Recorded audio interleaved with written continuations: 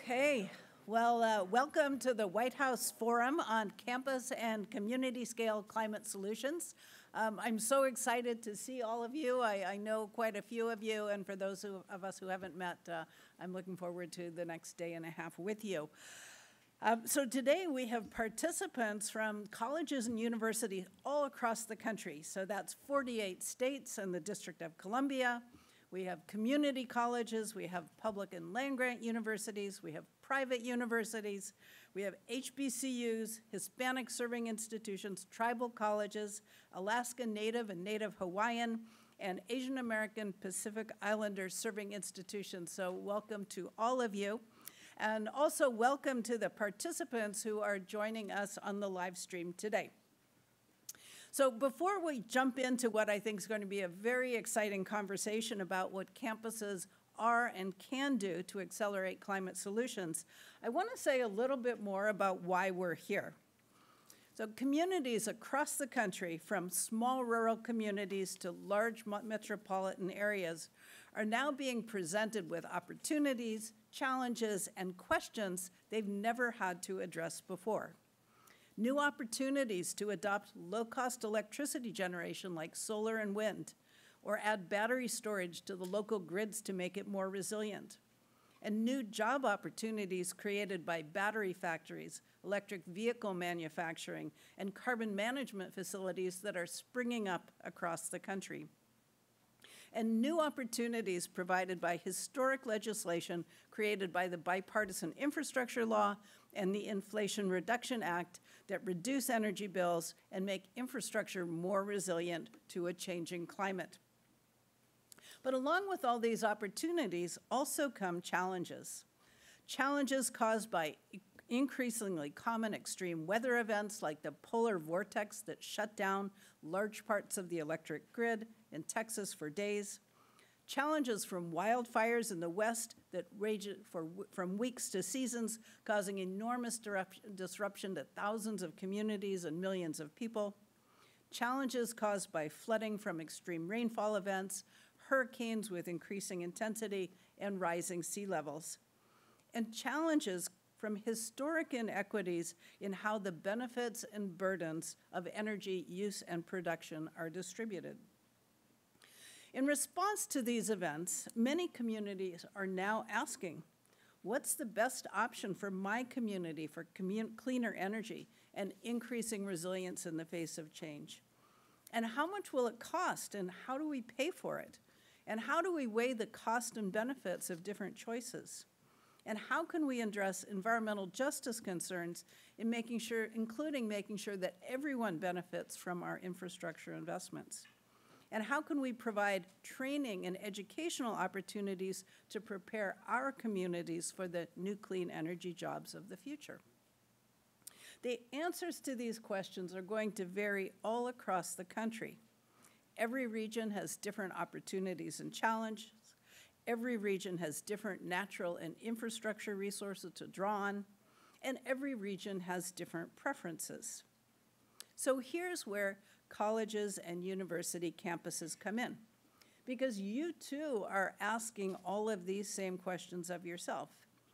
And in fact, college campuses in many ways are similar to small towns and cities across the country, with on-campus populations ranging from thousands to tens of thousands.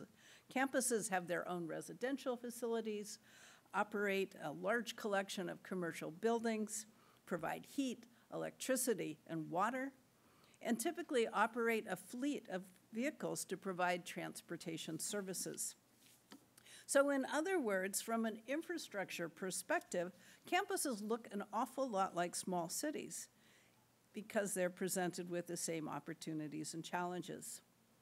And campuses have tremendous intellectual resources to understand and explain these opportunities to their students and to their surrounding communities. They have the resources to help make good choices.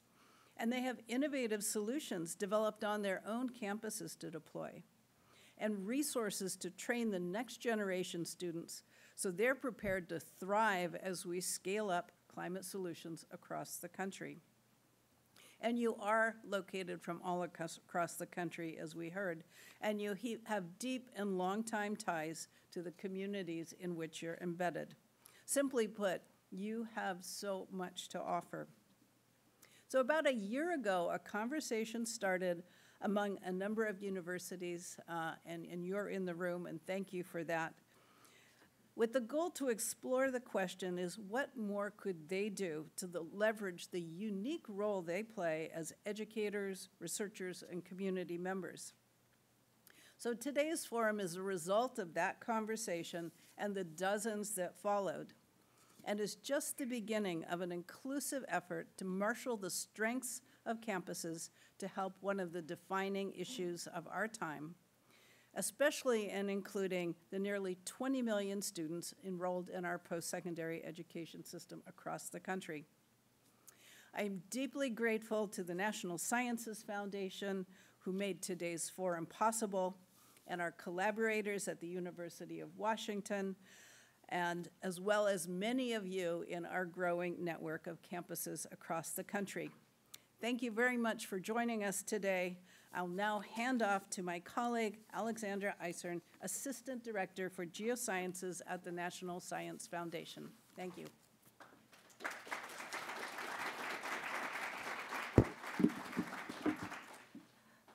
Well, thank you, Sally. It's really an honor to be here, and I'm very happy that I was allowed to give some introductory remarks.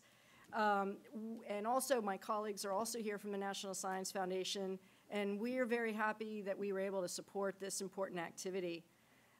The goal of this workshop, as Sally just mentioned, to leverage our higher education system to help address the critical issue of climate resilience and climate and community scale solutions is really an innovative approach. And that's why when we saw the opportunity to invest in this, we were very happy to do so.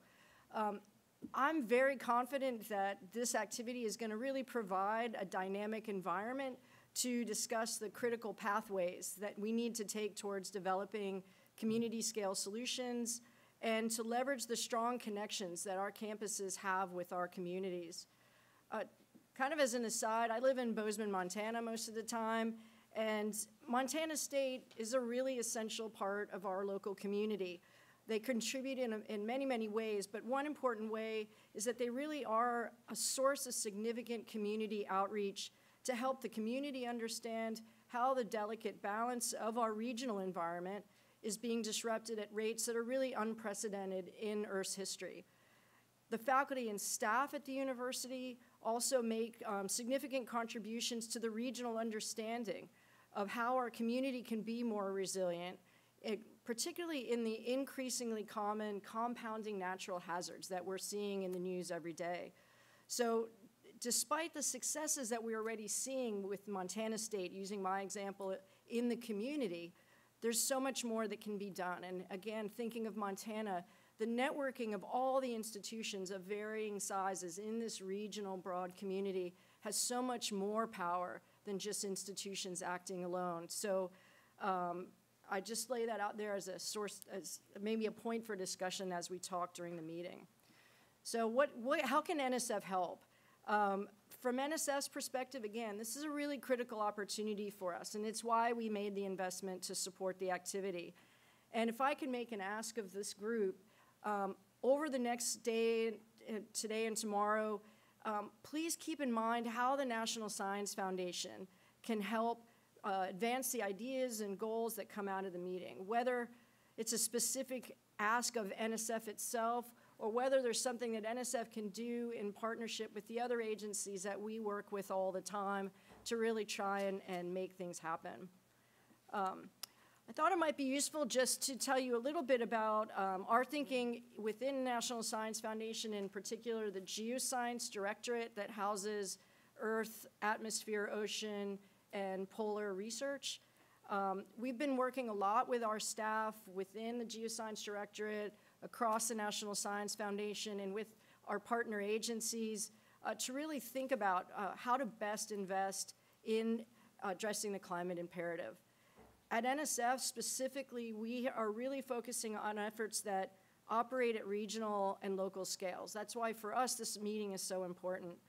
We're really focusing on use-inspired, outcome-driven research. We know that we're facing a climate imperative and we need to see results.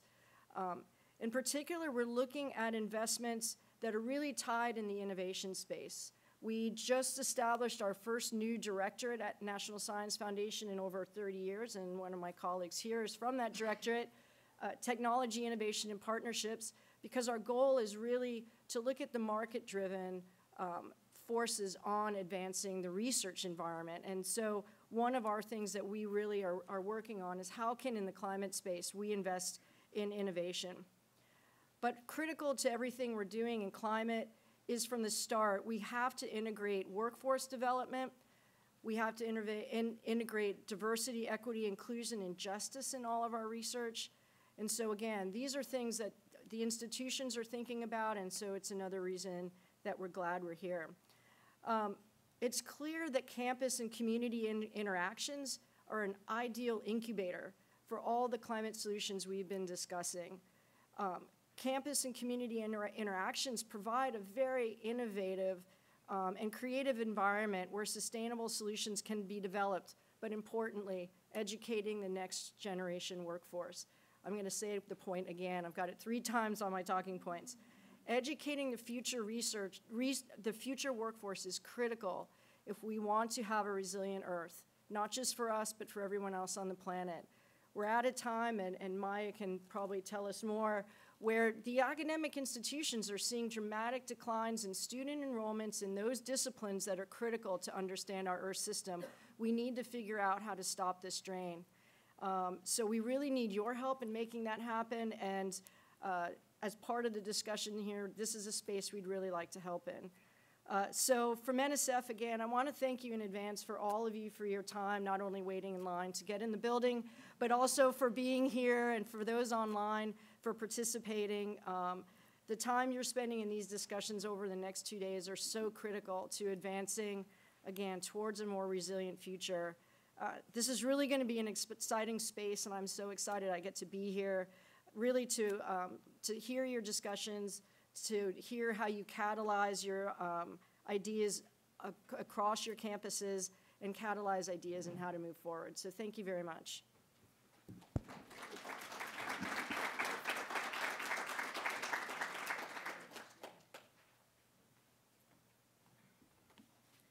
Thank you so much, Alexandra, for that really wonderful presentation. I'm Mary Frances Repko. I'm the Deputy National Climate Advisor to the President, and I work here at the White House in the Climate Policy Office. I don't think I need to overstate this for any of you, but this is the decisive decade to tackle the climate crisis. We need to act on the scale that this crisis demands, and that means all hands on deck, everywhere, right now, to set a global example. And that's exactly what this administration is doing. The Biden administration has passed the largest investment in clean energy and climate action in history. The bipartisan infrastructure law and the Inflation Reduction Act, which I'm pleased to be at the White House to help implement, have set the stage for a transformational decade. A clean energy transition that creates resilient, climate-smart communities will improve people's lives from the bottom up and from the middle out, and it will do so by creating good-paying jobs, increasing American competitiveness, delivering clean air and clean water, increasing access to affordable energy, and building community resilience. In order to achieve these objectives, this demands the implementation of mitigation, adaptation, and resilience solutions through deep community partnerships. Like I said earlier, it's really time for all hands on deck. The reason I'm here is that colleges and universities, as Sally mentioned, are uniquely positioned as key partners that can both raise awareness about the climate challenges that we face, educate and compel young people to act to tackle the climate crisis, and train and retrain our workforce to make sure that these infrastructure and climate projects are a reality. Climate change doesn't know geographic boundaries. like the edge of the campuses that you've all come here from. Higher education institutions, as was previously mentioned, are communities within a larger community, and together, all of you can help catalyze climate solutions that work for everyone. Many of your institutions have climate actions or resilience planning underway, and I'm proud to let you know that the federal government is here to help you scale and to implement those efforts. You have a critical role to play in the clean energy transition, not just through the critical research and knowledge cultivation that you do, but also in the examples that you set with your everyday campus operations to bring benefits to your local community. And here I'm thinking about things like green infrastructure, energy efficiency upgrades, solar panels, campus waste reduction initiatives, bike share programs, resilience planning, and more. Leaderships by colleges and universities to decarbonize and to make their own campus ecosystems resilient is critical. Such action can help build the local workforce for the clean energy economy, stimulate the economy from the ground up, make climate actions more tangible in your communities, and inspire more communities to make net zero commitments. If you'll indulge me, I always like to talk to campuses by talking about the universities that I'm closest to. As an alum of the Johns Hopkins University, I know that their leadership as a global research university is strengthened by their commitments to campus sustainability. In 2019, they announced an agreement that put them on track to meet 2/3 of their electricity needs with solar power, exceeding their goal by cutting carbon emissions in half by 2025. They're also working to update their sustainability and climate action plan with increased ambition. My graduate school alma mater, which I'm proud, I believe, to be joined in this room and online today, the University of Michigan, has taken if you can't tell from my Midwestern accent, which probably comes through clearly as I'm speaking, has taken the lead in putting people at the center of our energy future. And the university's formed the way for carbon capture utilization and storage technologies with its global CO2 initiative. Operationally, the university has achieved their goal of cutting greenhouse gas emissions by 25% and are well on their way to eliminating 100% of the scope 1 and 2 emissions that they've identified by 2040. And in keeping on the Michigan theme, it's Michigan State University that kept the lights on at my house. My parents both taught there. My brother is currently on the MSU staff, and the university is working to cut emissions in half by 2030 from a 2010 baseline. They expect to achieve full carbon neutrality by 2050. MSU has been encouraging their students to think systemically, act on climate challenges, and inspire others to take action and build climate-smart communities.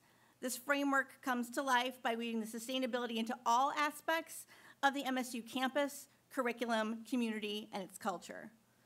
There's more to do together, and so that's why today I'm excited to share with you another entry point into that work. The White House's new Electric Vehicle Acceleration Challenge can help accelerate our clean energy future. This challenge issues a call to action to all our stakeholders to actively support our nation's historic transition to electric vehicles. If your institution has plans to invest in EV acquisition, infrastructure, education of the workforce of the future, training, or tools, we invite you to share those commitments with us, both new initiatives and expansion of longstanding ones. This could mean developing tools or resources for your communities, purchasing more EVs, expanding the university's charging infrastructure. You can find out more about this challenge at cleanenergy.gov, and I hope you'll share your commitments so that we can learn from them here at the White House and we can build on each other's leadership. In being here with you today, I'm reminded of how formative the college experience is. I literally grew up in a university community. Many people would describe East Lansing as a town of 35,000 people that becomes a town of 90,000 people when the students are present. It's a time when young people begin to discover themselves and the causes that they care about.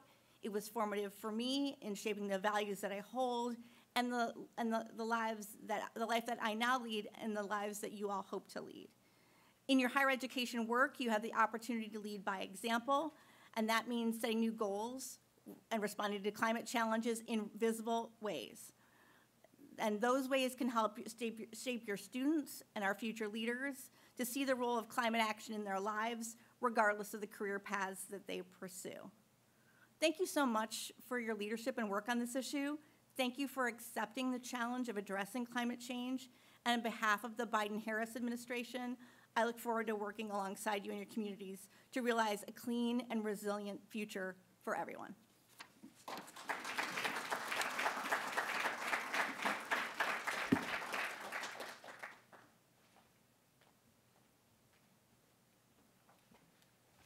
Hi, everyone. I'm Rachel Rialfi, and I'm an Energy Policy Assistant at the White House Office of Science and Technology Policy.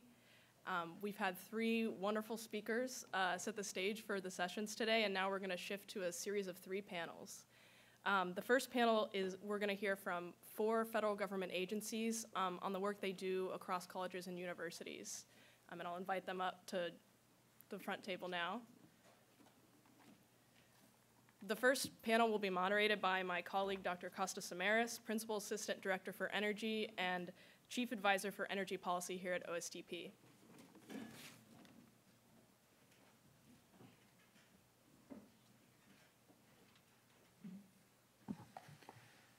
Thank you so much, Rachel.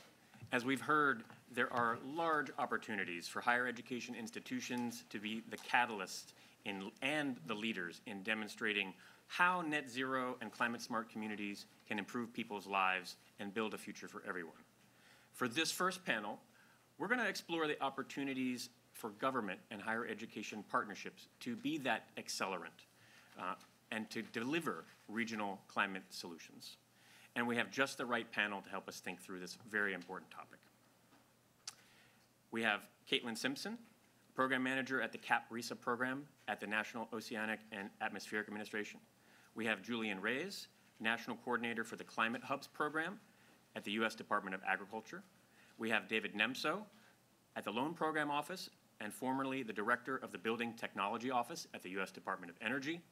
And we have Anjali Bamzai, the Senior Advisor on Climate in the Directorate for Geosciences at the National Science Foundation.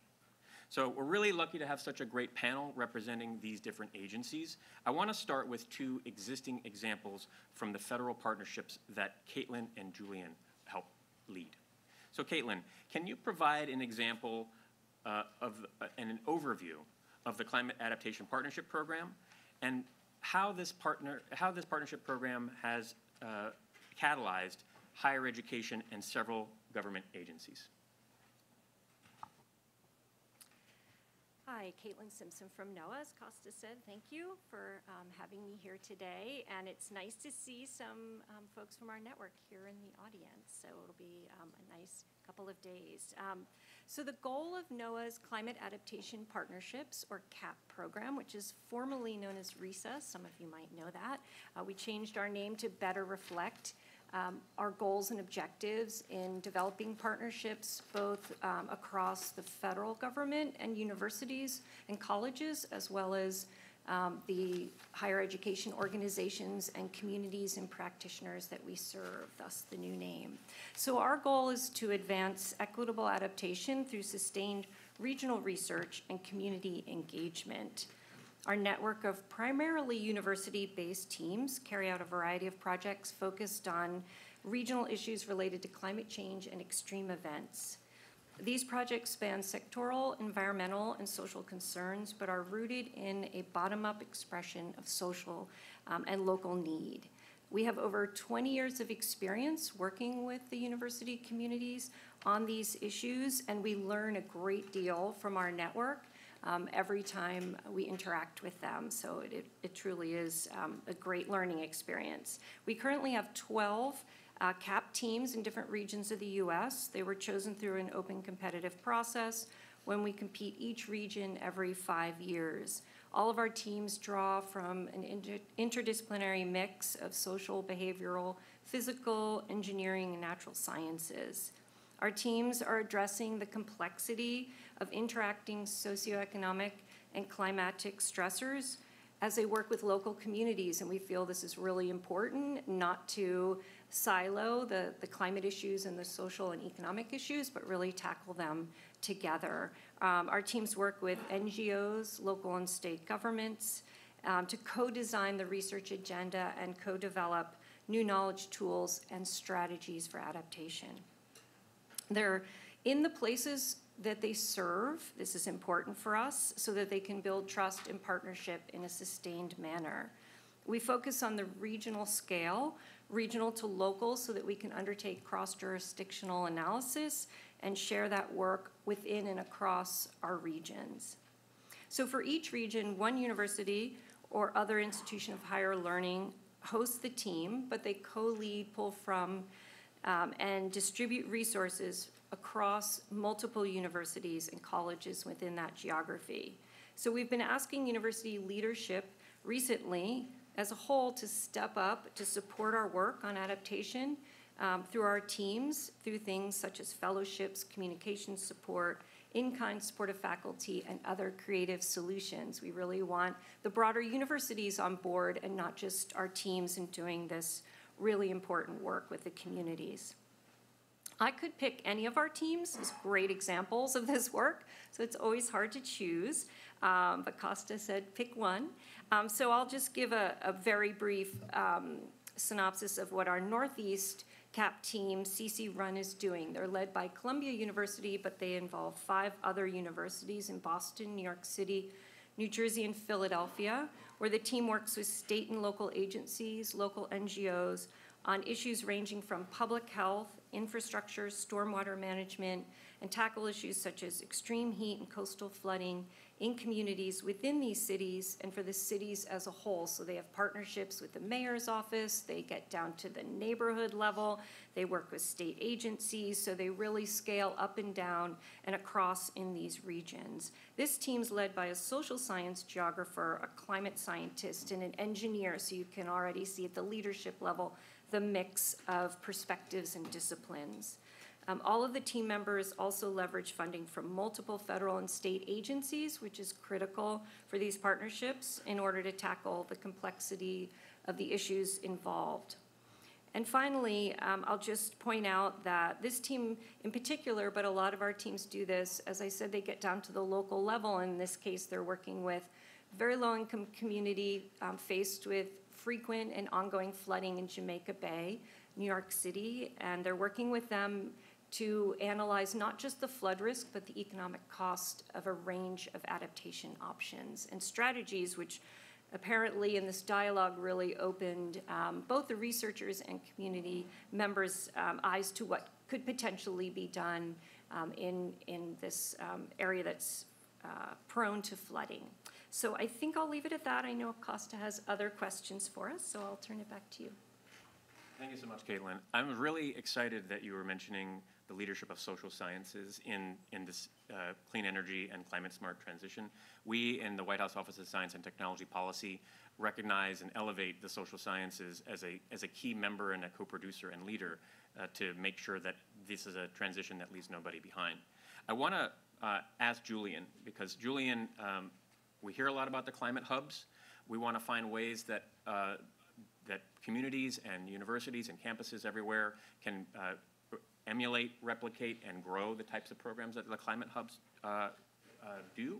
But maybe just help our audience understand what are the climate hubs program and how have they worked across federal university partnerships?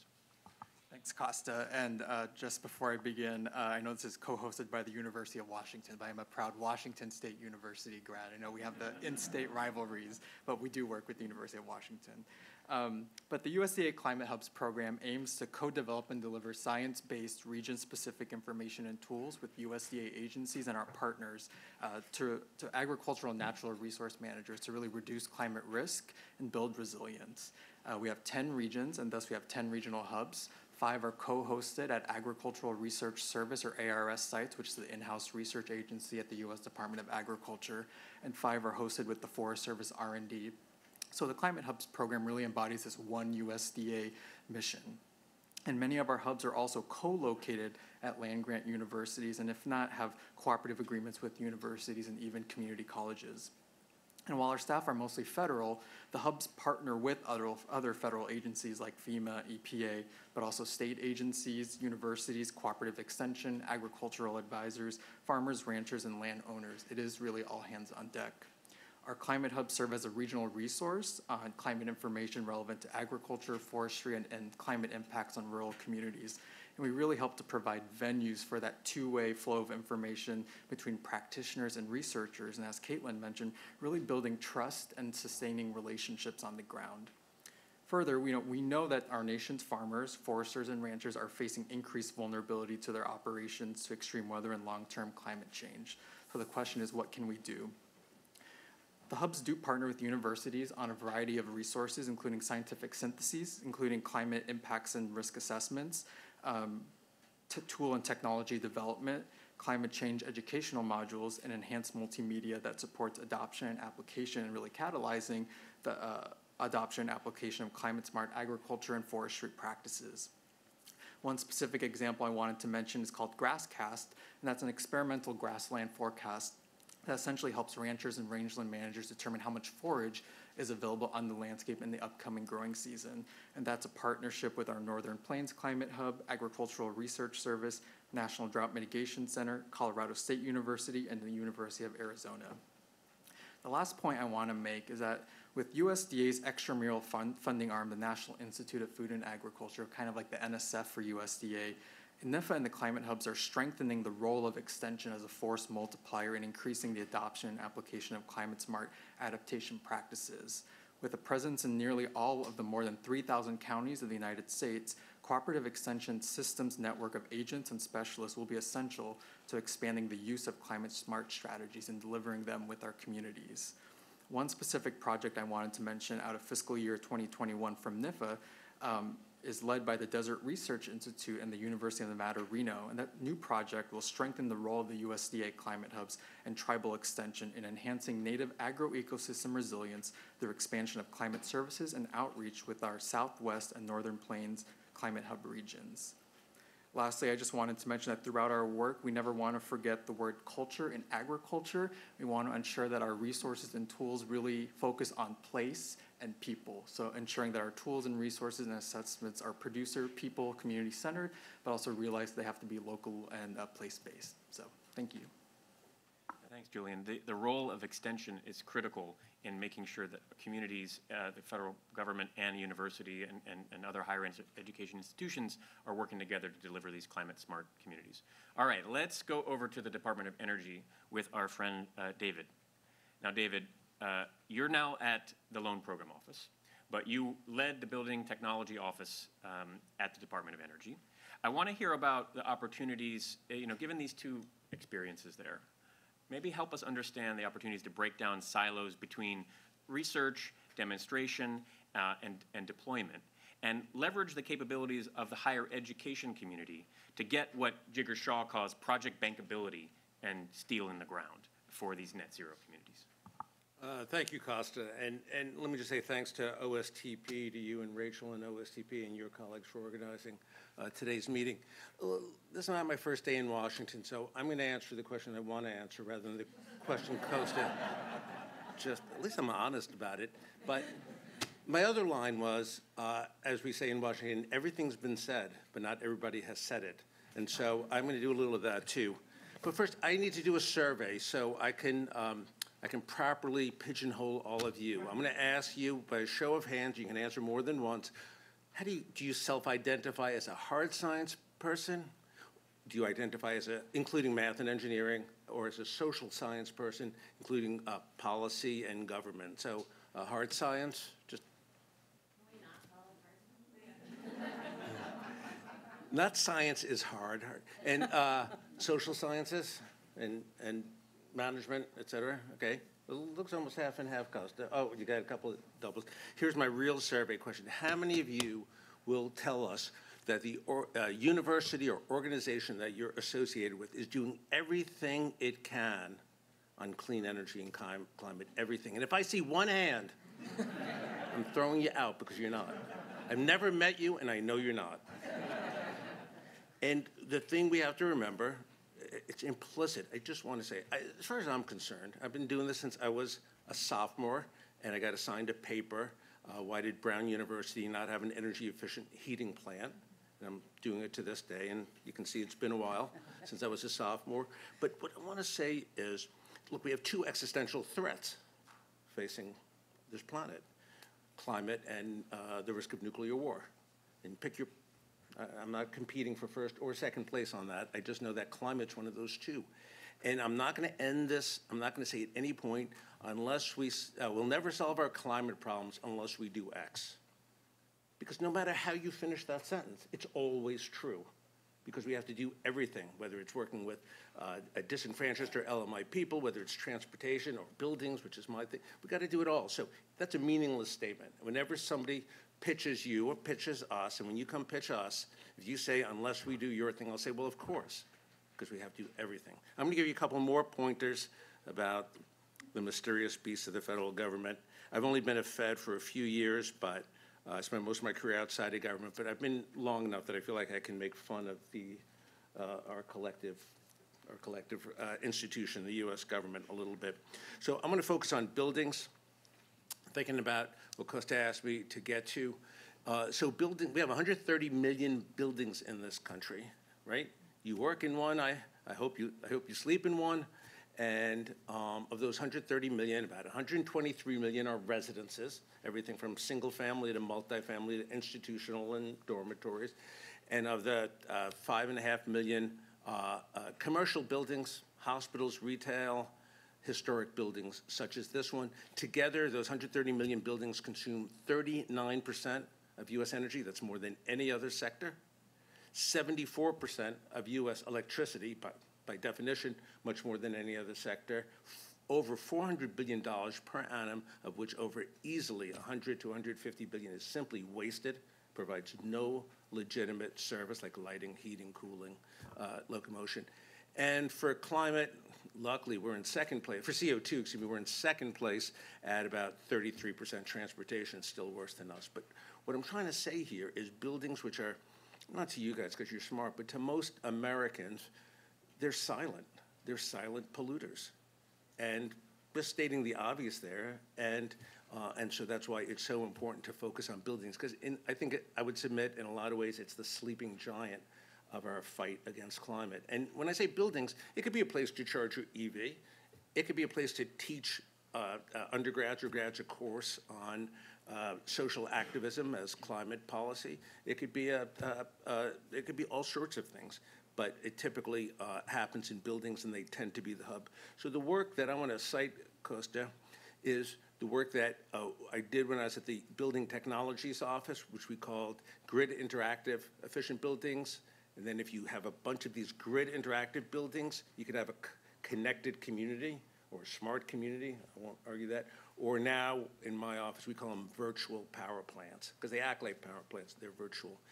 And that's an opportunity for universities and for us to take research into big data, controls, sensors, lighting, and put them together so that the whole is greater than the sum of the parts.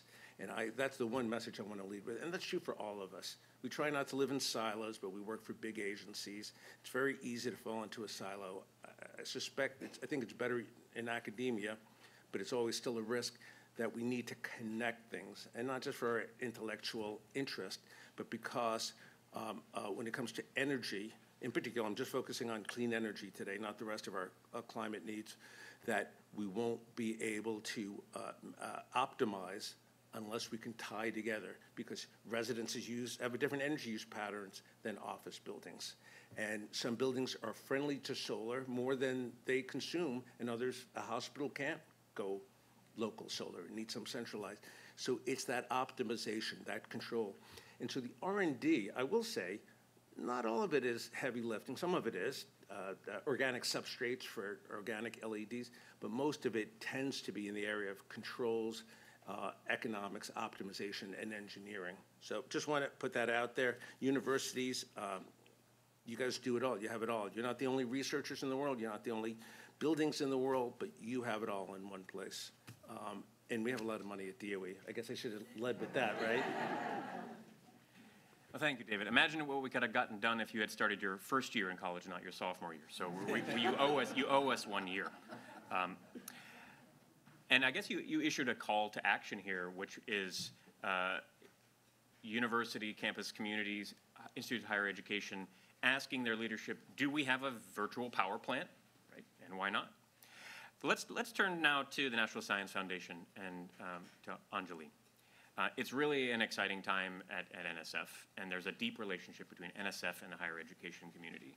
I want to get your perspective of what you see as what works. What's the successful examples of big initiatives from NSF that connect higher education institutions to communities?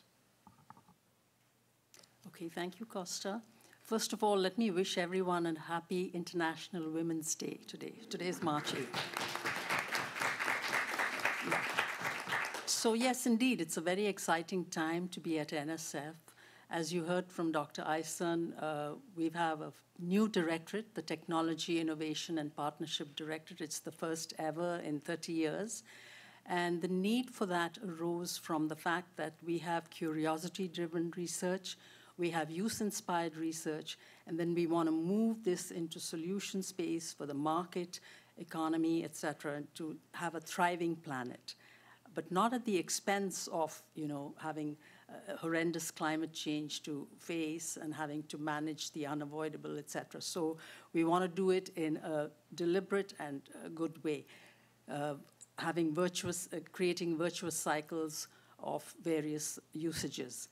So first thing I want to say about, you mentioned the social, behavioral, and economic being so important and critical to this enterprise. So at NSF, we pride ourselves because we have all the science directorates, the biological sciences, the ecosystems, geosciences, where we study the foundation of climate engineering, where much of the clean energy research takes place. We have computational information science, and now, of course, we have TIP.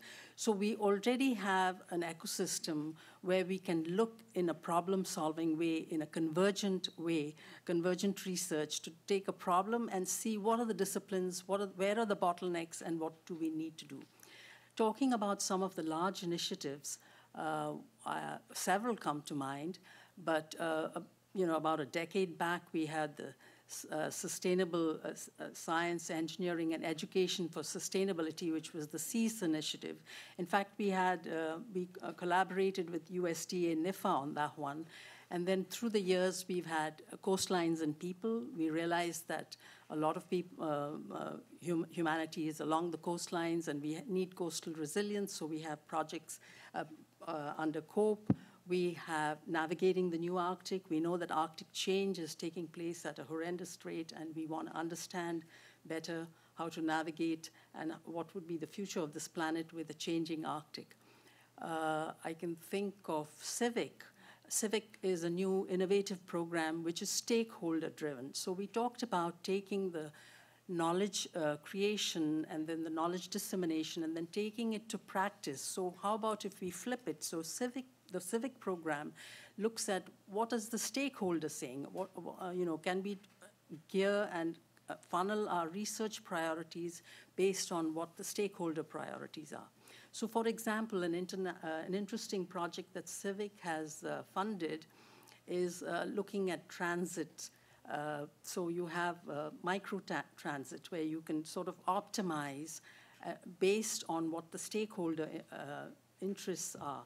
You find that sometimes you have these transit, and because they haven't taken stakeholder input, the results are not that promising. So Civic, there's an interesting project that's looking at Phoenix, I believe, and they're gearing it so that you can arrange the microtransit route, which it's stakeholder driven, and so you can have much more chance of success, and it will be used, and that leads to actually energy usage savings on the energy usage side of things.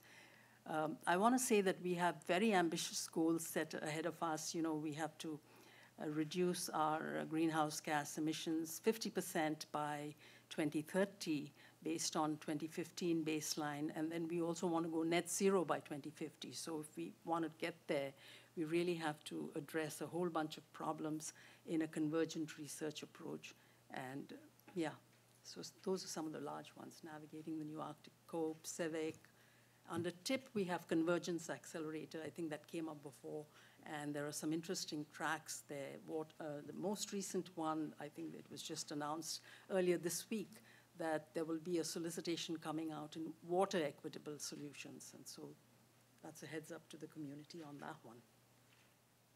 And thank you so much, Anjali. As we've heard, there's these big opportunities for partnerships between the federal government and higher education institutions. But one thing that's really important to the president and to the vice president and to the entire Biden-Harris administration is that this clean energy and climate smart transition include everybody and leave nobody behind. And so I wanted to get some feedback, examples, perspective from the panel about what are some best practices to center and elevate equity and justice in this climate smart transition?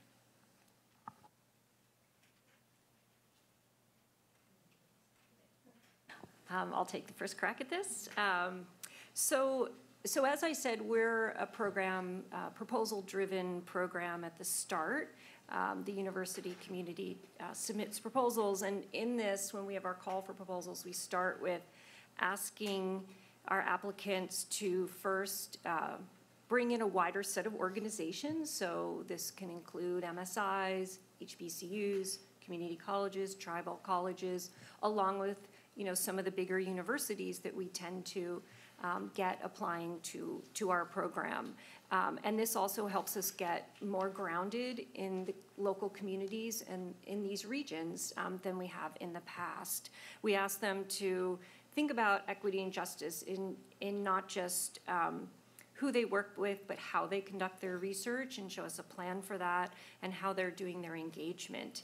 And then one thing we've been experimenting with recently in the last just couple years is to work with the universities and provide funding for what we're calling small grants to frontline organizations. And this is an experiment for us. All our teams are doing this a little bit differently so that we can learn from it. But instead of frontline communities and organizations, these smaller ones that may not have the capacity to apply to the federal government for funding, we're going through the universities and having the universities set up a system that's less burdensome for these communities, and also they have trust in these, in these local communities.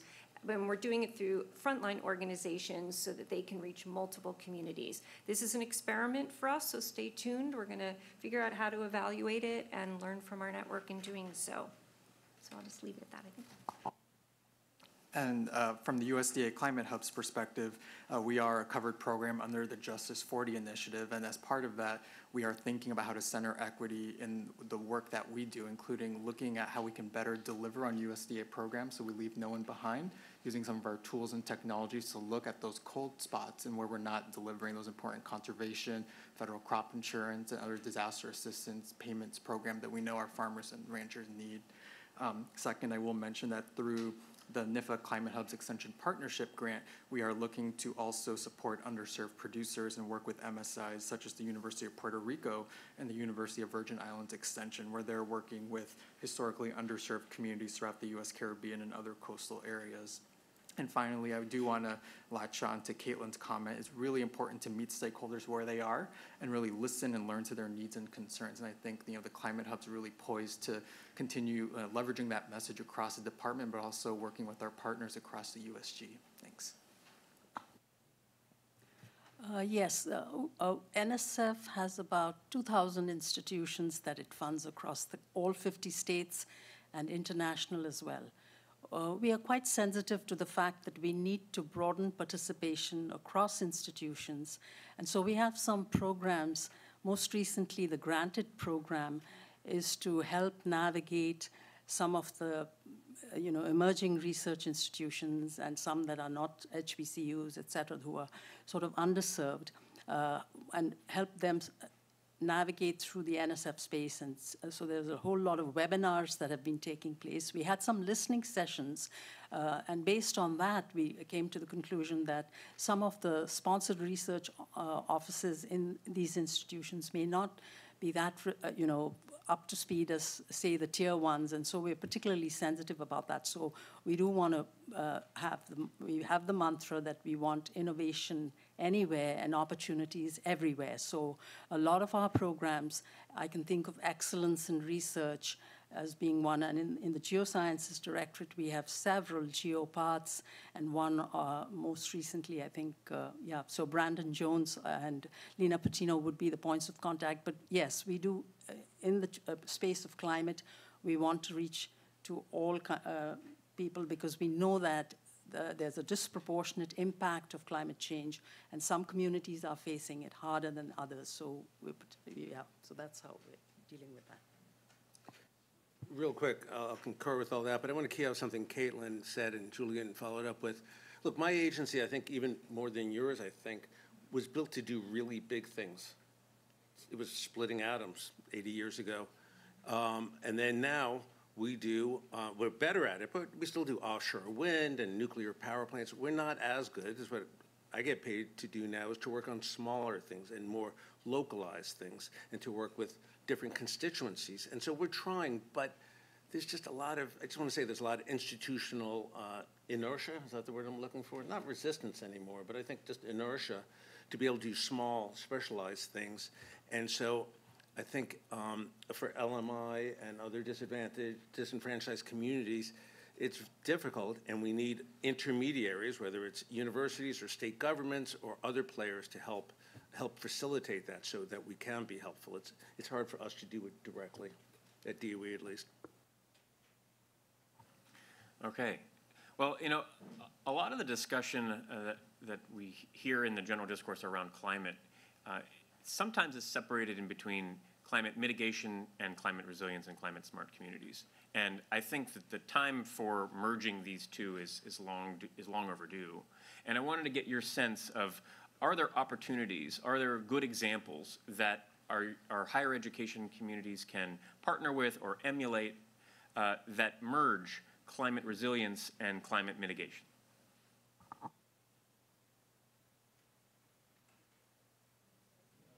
We don't have to use the same order, but yes. Okay, I feel always on the spot. But Okay.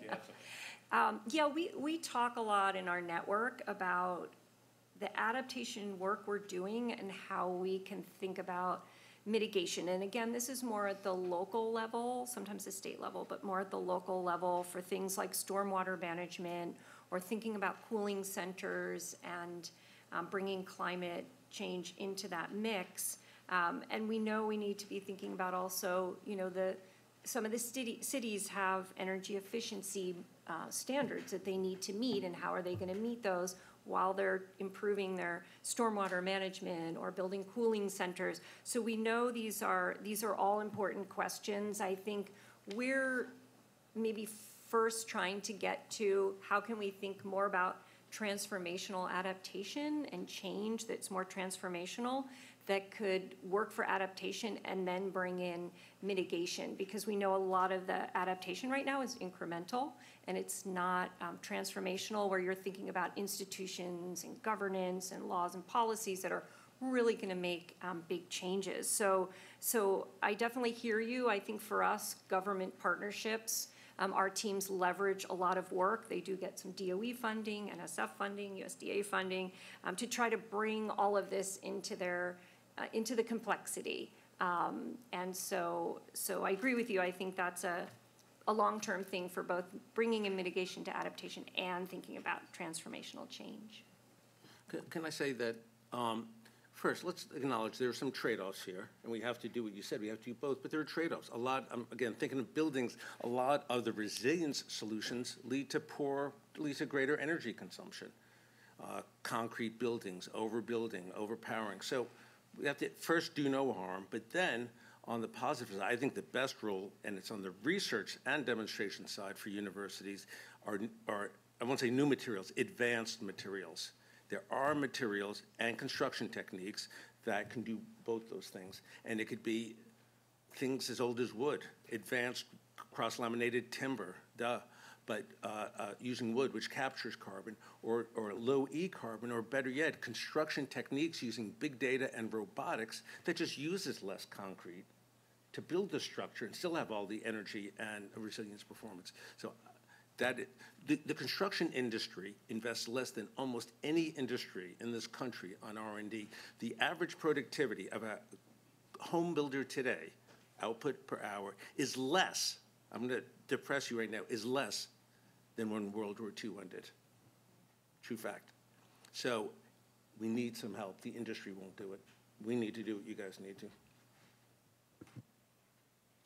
Just very briefly, I think on the agriculture and forestry side, we always think about co-benefits, right, related to adaptation, mitigation, and resilience. And I think in that solution space, that is a really key area where it's not one or the other, and they shouldn't be battling against each other. Yeah, I look at adaptation as managing the unavoidable and mitigation as avoiding the unmanageable. So actually, yeah, in our minds, we have thought of it as two separate things, but it is a spectrum. And in case we can get to some sweet spot of, looking at doing our actions in adaptation, also leading to mitigation, that would be the optimum solution, of course. But in general, we know that at least the temperature impacts of climate change are upon us, and we're going to see these extremes, and so we're going to have to adapt in short order and also work towards the larger term goals of mitigating by, doing carbon capture and carbon sequestration and removing the carbon, which is having, and other greenhouse gases. So I agree with you in principle. Thanks, everyone. So for our last question, we're going to be brief. And so, how can the federal partnerships that you all lead and the rest of the federal partnerships that are around the government meet the moment for the speed and scale required to get to have our greenhouse gas emissions in 2030 and net zero by 2050? So we can start with well, let me start with Anjali, and then we can go down the line. Well, we are optimistic that some of our investments will yield the results. And so we have a lot of things in the pipeline. And, if you look back, like 120 years ago when we didn't have these bulbs, and then there came Thomas Edison, and then there was light, and then there was Tesla, and there was AC. So we hope that there will be some disruptive technologies based on the investments we've made so that we can get to those goals. And of course, working in interagency partnership is most important. Again, it's a spectrum. NSF may be more in the R&D space, and then further down south, it's further downstream, I want to say, it's taking the results and making them into, say, loan guarantee programs, then practice, et cetera. So hopefully, I have faith in both science and technology that with all the investments the federal government has made, that it will yield the results. 4 words, please come our way. I'm putting it on you. We have a lot of money at DOE and the other agencies now, but we're not good at that. We get stuck inside the Beltway, inside our buildings. We're busy, we're hardworking, but it's just the reality. And so if you can come our ways, I think there will be a lot of opportunities. And look, government it's not quite a contact sport, but the reality is COVID really interfered with our productivity, of course, and our ability to deal with our constituent, with citizens and residents and taxpayers. So I just really encourage you, just knock on our doors. I think you'll find responsive audiences throughout the U.S. government, but I'm putting it on you guys. Just want to put for the record that was more than 4 words, just FYI, David. Please. I would just really quickly say that in addition to thinking about scaling up, we actually talk about scaling deep, which for us is trying to figure out how best to reach these frontline communities as more equal partners and learning from that so that when we do this community work and we're scaling across these communities, we're doing a better job. I think in addition to scaling out and up, I think we also need to reach in and reach out, really changing that institutional inertia. Because we know climate change is also changing and affecting how we do our own work, so how we work with you all to really affect the change within my department, for example, the U.S. Department of Agriculture, and increasing our own climate literacy needs. Well, we're really grateful for this wonderful panel. I'm grateful for Anjali mentioning Thomas Edison, who had an office here in the White House. And so maybe we can channel that spirit of innovation for reaching our climate smart and net zero communities and have inclusive innovation for everyone in the United States and beyond. So thanks to our panel. Looking forward to the rest of the day.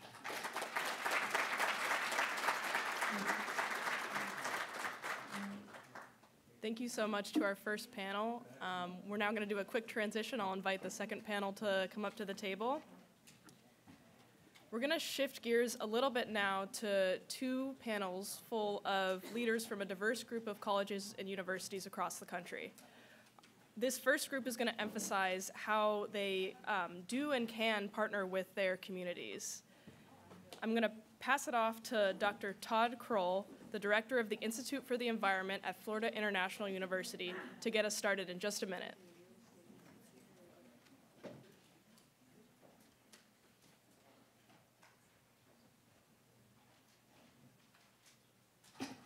All right, well, good afternoon. We want to start by thanking OSTP and the University of Washington for hosting this panel on the role of university community partnerships in finding effective knowledge and especially actions in the context of climate change and sustainability. My name is Todd Crow. I'm the Institute of Environment Director at Florida International University, one of the nation's largest majority minority serving institutions in the country. Campuses across all 50 of the states are deeply engaged with their local communities, institutions, and state governments. Serving our communities is increasingly recognized as a core mission of universities in addition to the fundamental research and education we provide. Engaging communities to understand the knowledge and information that they need, what we call co-production of knowledge, is an essential step to build trust and effective communication, especially with complicated issues like climate change. Today, communities and regions are faced with many questions as they navigate the journey towards resilience, including green energy solutions, the use of green infrastructure, and an equitable path to health, wealth, and happiness. To hear more about these efforts, we have representatives from 5 colleges and universities across the country to share their experience and talk about their experiences and what they're doing. What we'll do now is go through the panel for a very brief introduction about themselves. I'll start with Laura Skinner, who's the Executive Director of the Climate Jobs Institute at Cornell University. Great, thank you so much, Todd, and for everyone for including me in today's important discussion. As Todd said, my name's Lara Skinner. I'm the Executive Director of the Climate Jobs Institute at Cornell University within the School of Industrial and Labor Relations, the ILR School at Cornell. And our institute studies the labor and employment impacts of climate change and the transition to a zero-carbon economy. So we spend a lot of time studying what this transition is going to mean for labor and employment for workers, for workplaces, different economic sectors. And then we also act as a resource to the labor movement, to legislators and others to ensure that as we tackle climate change, we're also creating high-quality jobs. We're creating as many jobs as we can, that these are good, high-quality jobs that support families and communities, and that we're building the diverse and inclusive clean energy workforce that we need so that we're centering frontline communities as we build out this economy. So we do a lot of work conducting applied research on working conditions and new clean energy sectors, studying the conditions, what are the job losses and gains in this transition, and then we design what we call worker and equity-centered climate policy. And I'll talk more about our work in a minute. So thank you. Thank you very much, Laura. Gerard Melancon, founder and director of Durango Works and director of the National Green Jobs Advisory Council and at Baton Rouge Community College. No, thank you, Todd, and it's an honor to be here. But first of all, I kind of like to say, why I really love workforce development. I grew up in a very rural part of America, and where I saw opportunity and hope kind of move out. My parents were part of the Great Migration up north, and then I saw despair and crime moved in the town I truly love in Kankakee, Illinois. But what really intrigued me about workforce development, instead of become a crime fighter, I saw how, workforce development can really transform these communities and get them out of this economic hell that they're in, like Kankakee, Illinois, and now where I reside in Louisiana, to really bring true heaven on earth for disconnected populations, only if done extremely well and consider all the nuances in workforce development. This is why I really love working with my organization, with the National Council for Workforce Education, NCWE. And NCWE has been around, it's not new to the game, but they've been around for about 50 years. And we also have adopted the Seed Center, and I'll talk a little bit more about the Seed Center. But the really beauty of all this is providing inclusive solutions for the voiceless in higher ed. And I do have to do kind of a plug. This year we have our annual conference here in Baltimore. It rotates year after year, so it's kind of apropos that we'll be in Baltimore this year in October. And most importantly, we are affiliated organizations from the American Associations of Community Colleges. Great. Thank you very much, Gerard. Next, we have Erica Fleischman, Director of the Oregon Climate Change Research Institute at Oregon State University. Thanks. It's a pleasure to be with you here today. I direct the Oregon Climate Change Research Institute, OCRI for short, and I'm a professor in the College of Earth, Ocean, and Atmospheric Sciences at Oregon State University. I was born and raised in the DC area, which I think probably makes me the only Commanders fan in Oregon. Don't any of you say the only Commanders fan, period. But also, I'm named for my great-grandma. She was an illiterate immigrant to the United States. I'm the first woman in my family to have had the opportunity to go to college, let alone to get an advanced degree. And I believe very strongly that having an education and being in the university system doesn't make me better than anyone else. It doesn't make me smarter than anyone else, but it really makes me extraordinarily lucky. And so I am grateful to be at Oregon State University, which is the land grant for Oregon, and to be part of its mission of increasing access to education and workforce development, and to making those opportunities increasingly inclusive. Thank you. Thank you, Erica. Next, we have Matthew Richardson, Acting Director of the Center for Urban Research, Engagement, and Scholarship at the University of the District of Columbia, and tomorrow's host for our workshop. Thank you, Todd, and good afternoon to everybody. So as Todd said, I am Matthew Richardson, the Acting Director of the Center for Urban Research, Engagement, and Scholarship here at UDC in the nation's capital. We are an HBCU, an 1862 land grant, and the only public institution of higher education here in the district. We strive to create healthy cities so that we can improve the health of the people living in those cities.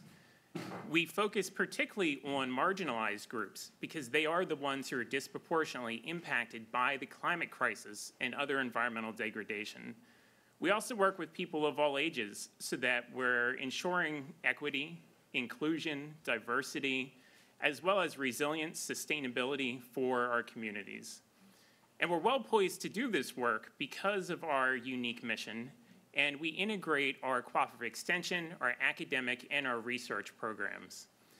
So on behalf of UDC, I want to welcome those of you from out of state to our community, and we're really looking forward to hosting you on our campus tomorrow. Great, thank you, Matthew. And finally, Robert Kopp, Co-Director of the University Office of Climate Action at Rutgers University. Thanks, Todd. Thanks, everybody, for being here.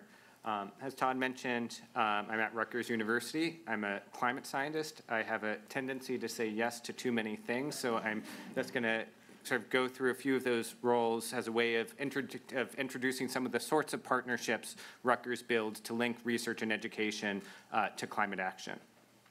So at a campus level, I serve as co-director of the University Office of Climate Action, which is responsible for holding all parts of the university to account for the commitments made in our climate action plan, as well as for catalyzing collaborations between the operational and academic arms of the university to support those goals, and to advance the scholarly study of climate action in higher education.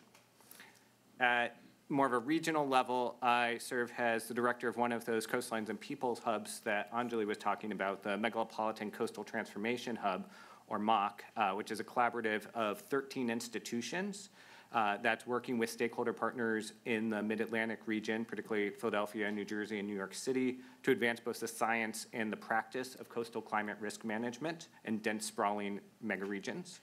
I'm also part of the team leading a graduate program at Rutgers intended to train the workforce needed to bridge the science and practice of climate risk management, as well as a faculty advisor to our sort of state-supported climate services center, the New Jersey Climate Change Resource Center. And then finally, at sort of more of a national policy level, I'm one of the directors of the Climate Impact Lab, which is a multi-institutional collaborative and nonprofit that links climate science, climate economics, data science and policy engagement to help integrate climate risk into state, national, and global economic policy. Thank you very much, Bob. Okay, Laura, you're a leader in job creation and economic development while still protecting the climate. Why is it important, and what role can universities play to help maximize the jobs and economic benefits of the clean energy economy? Great, thanks. Yeah, the place that I would like to start is with how we approach this work. And it's from the premise that we're facing two crises, not one. That yes, we have a climate crisis that we have to address, but also that we have a crisis of inequality that we're facing at the same time. And inequality of income, race, gender, wealth, opportunity is at historic proportions in this country. So that's our starting point. And as New York State's labor school, we know that one of the best ways to deal with inequality is to make sure that we're maximizing job creation as we build out this clean energy economy, and that the new jobs that we're creating are high quality, good jobs that support workers and communities, their families, through this transition. And I think the other thing that we think a lot about is how historic this transition is, and I'm sure others of you in this room do as well. Dealing with climate change is a historic transition that requires change in every part of our economy. We are and we will eliminate jobs. There's no doubt about that. We're already seeing that. It's going to be disruptive. It's going to be hard, and we need to figure out how to protect and support workers and communities through this transition. And that means that the benefits and the burdens of this transition are shared equitably, and that we provide the support that impacted communities need to make it through the transition and land in a place that is as good as or better than they were before the transition. And I'll just give you one example of that. When the Indian Point nuclear plant closed down in New York, it provided a third of New York's power, so it was a big energy issue. It also employed over 1,000 workers, and it provided about $30 million a year in tax revenue to the local community that went to schools and to the local government. It's a big hole that we have to figure out how to fill, and 90 days notice of a plant closure is not enough time to figure out how to make that transition. On the flip side, of course, we're going to create a lot of new jobs as we navigate this transition and build out the climate and clean energy economy we need. Most estimates are that we'll create about 15 to 25 million new jobs just in the next decade, and it will likely be more. So, but I would say that, not all climate investments are equal. We need to focus on the activities that will create the most jobs for local communities. So let me give you another example here. Building offshore wind. The whole East Coast is now talking about building offshore wind projects. The West Coast is starting as well. The majority of jobs in offshore wind are not in the construction of those towers and turbines. They're actually in the manufacturing and assembly. So what are we doing in our policy to actually ensure that we're manufacturing and assembling parts of these projects in the U.S., in local communities, and providing those jobs? I just did a trip to the UK. The UK's built 12 gigawatts of offshore wind. That's a lot of wind. And we said, what happened? And they said, we didn't get any jobs. Workers from other parts of the world came in and built the projects, and the products were, manufactured in other places and floated to the UK. So it's a cautionary tale, in us thinking about how we build out our clean energy economy. And then, of course, the other piece is how do we maximize job creation as we build out this economy, but how do we also make sure that these new jobs are high-quality, good jobs? You can't have a just transition if there aren't good jobs to transition to. And so, the last thing that a worker wants who's been working in a coal plant, operating a coal plant for decades with a high school GED or less, receiving good wages and benefits, is to be told that, you can have a short-term job in the solar industry paying $15 an hour now, right? So that job quality issue is really important here. Our institute is currently conducting a study of working conditions in the solar industry in New York State and Texas. And our preliminary results showed that the majority of workers in the residential solar sector are paid by the number of panels that they install per day. That's not okay. That's piece rate work. It's actually illegal, and it's going to exacerbate the inequality that we already have in this country. So when we do this work, we work closely with labor unions, legislators, and policymakers, and we're really focused on 4 things as we help them design what we call climate jobs programs. First is not on what needs to be shut down, but what do we need to build to address climate change, and we get very specific and concrete, mapping out what needs to be built in the state to meet the state's climate targets. Second, how do we do it in a way that maximizes job creation? Third, how do we make sure that these are going to be good jobs? You know, President Biden and his administration did a fantastic job with this in the Inflation Reduction Act. You know, basically projects developers receive much greater incentivization if they pay prevailing wage, if they utilize registered apprentices, if they source products built in the U.S., and if they locate projects in frontline communities of color, environmental justice communities. So that's a good example of how we tailor the policy to meet these goals. And then, of course, how do we ensure that communities that need the jobs most are getting them, right? How are we centering these investments in frontline communities of color? These are the 4 things that we're thinking about. And then based on this orientation, we've been able to design what we call climate jobs programs for 8 U.S. states and then help build coalitions of unions, environmental organizations, industry partners, and others to actually run campaigns and advance these recommendations that we've developed that meet these climate jobs and equity goals. And then the last part I would say is how we do the work, I think, is just as important as what we're doing. So we lead these organizations through a multi-year, highly iterative research, policy, training, and education process. So we're on the ground doing hundreds of interviews in each state, understanding people's experience. What's happening? You know, how are you experiencing this transition? Are you seeing new jobs? What type of jobs? You know, what are you concerned about when you get hit by climate events? What's happening? And then we use those experiences to inform our research agenda. Then we come back to them, we present the research to them. It's, you know, highly participatory, iterative process, and then use that to develop the policies that we're creating. And then, as I said, we develop a very concrete set of climate jobs recommendations for the state. And at the end, the group has sort of a blueprint that they can use to then follow their plans for the state and meet their climate jobs and equity goals. And then the last thing I would say is, in addition to needing to have this dual focus on climate change and inequality, I think scale, and scale came up a lot in the last panel, is so important. How do we scale this work, right? And scale, for me and for the work that we do in our institute and how we think about this stuff, is important for a few different reasons. One, we've got to scale to actually meet our emissions reduction targets and what science demands. But second, scale is really important to job creation, right? We're not creating a lot of jobs if we're not figuring out how to scale this work. If we're not retrofitting the number of buildings we need to retrofit per year. If we're not installing the gigawatts of solar and wind and other renewables that we need to be installing each year. So there's a jobs component there. And then the third part I would say is scale would also allow us to orient the world to the communities, the work to the communities that need clean energy investments the most. So, for example, we need to move from installing solar on someone's house because they have the money and the means to do it. We should be installing solar and doing energy efficiency retrofits block by block, starting in frontline communities of color that are suffering the most from the energy burden, right? That's how you scale emissions reduction, that's how you scale job creation, and that's how you address equity. And I think having an energy efficient home, an electric vehicle, power from renewables should and can reduce cost for families. And we need to figure out how to make this a reality, especially for the communities that need it most, and really crack the nut of, you know, making this transition is actually going to improve people's lives and lower costs for them. So thank you. Thank you. Gerard, building on Laura, colleges and universities are critical for developing the next generation of workers for the green economy across all the sectors, positions, and skill levels. Based on your work, how can schools, and particularly community colleges, play a role in preparing their communities for emerging clean jobs? No, thank you so much, Todd, for the question. And that's really why we're actually funded by the Lumina Foundation to do this work, and they invested in NCWE to start the National Green Jobs Advisory Council and the SEED Center that I mentioned before. And SEED stands for Sustainable Education and Economic Development, which will be a national resource center for community colleges for sustainability and clean energy workforce development.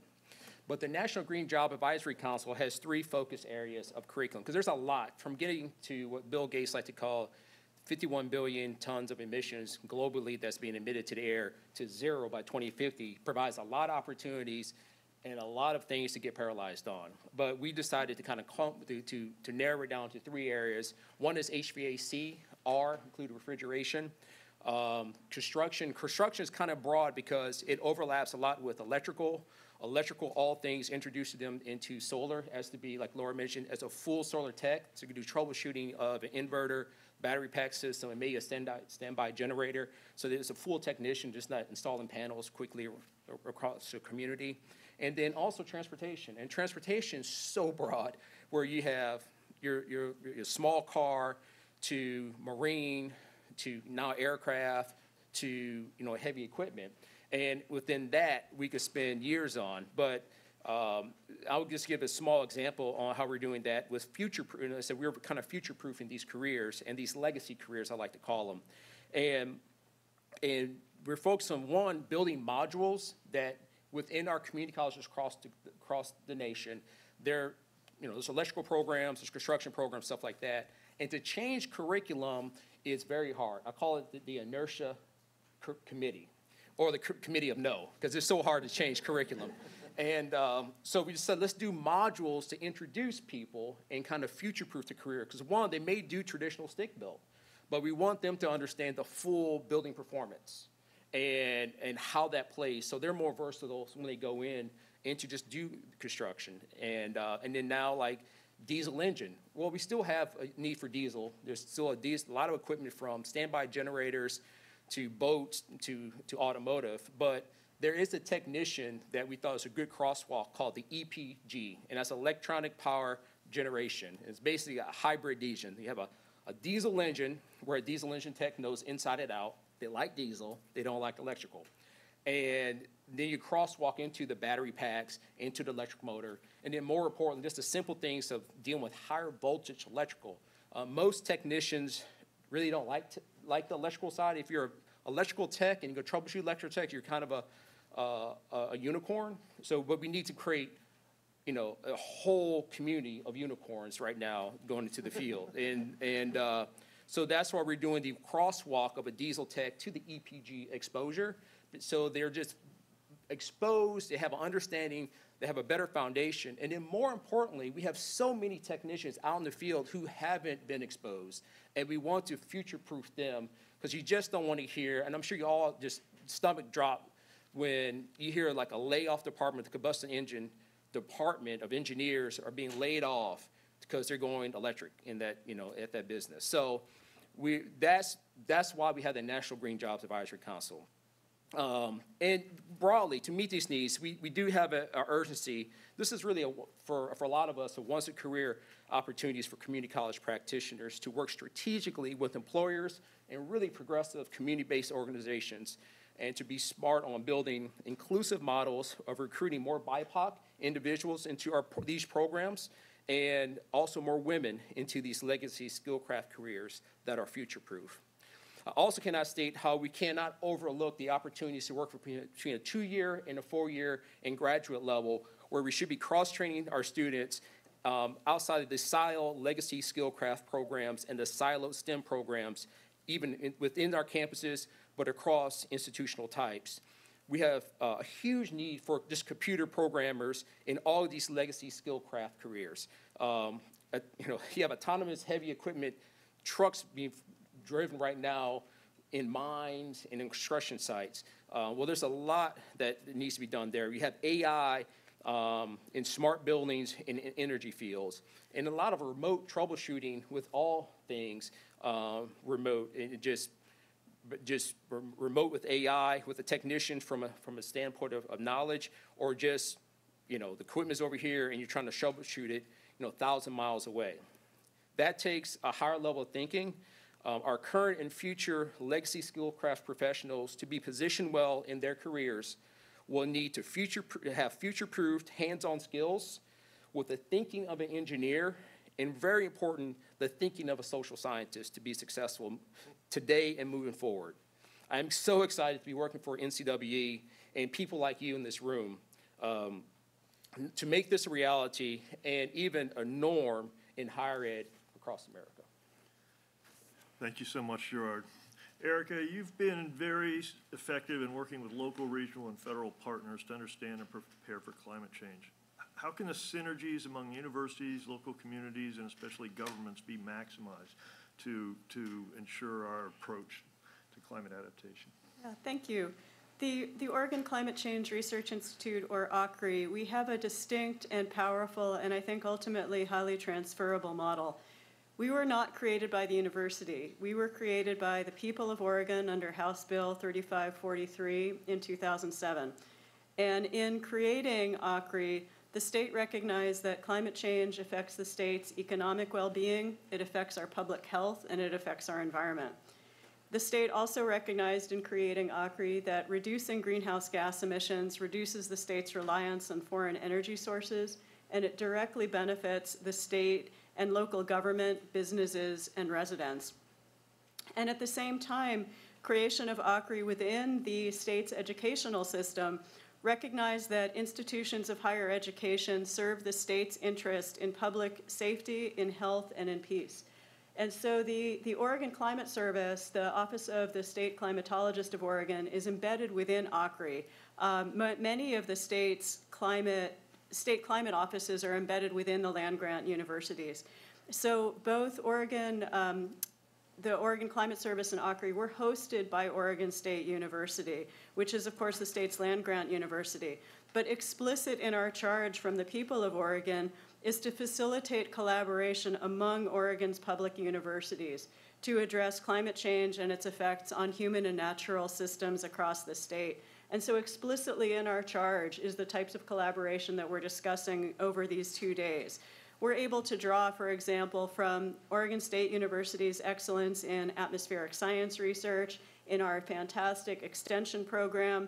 At the same time, we're drawing from University of Oregon's Law School and Journalism School, from Portland State University's expertise in serving a large and diverse urban population, and in addressing sustainability. And then we're collaborating with many of the smaller regional universities across Oregon, so thinking about places like Eastern Oregon University, Southern Oregon University, Oregon Institute of Technology, all of which are serving their local communities and increasing educational access for underserved parts of the state.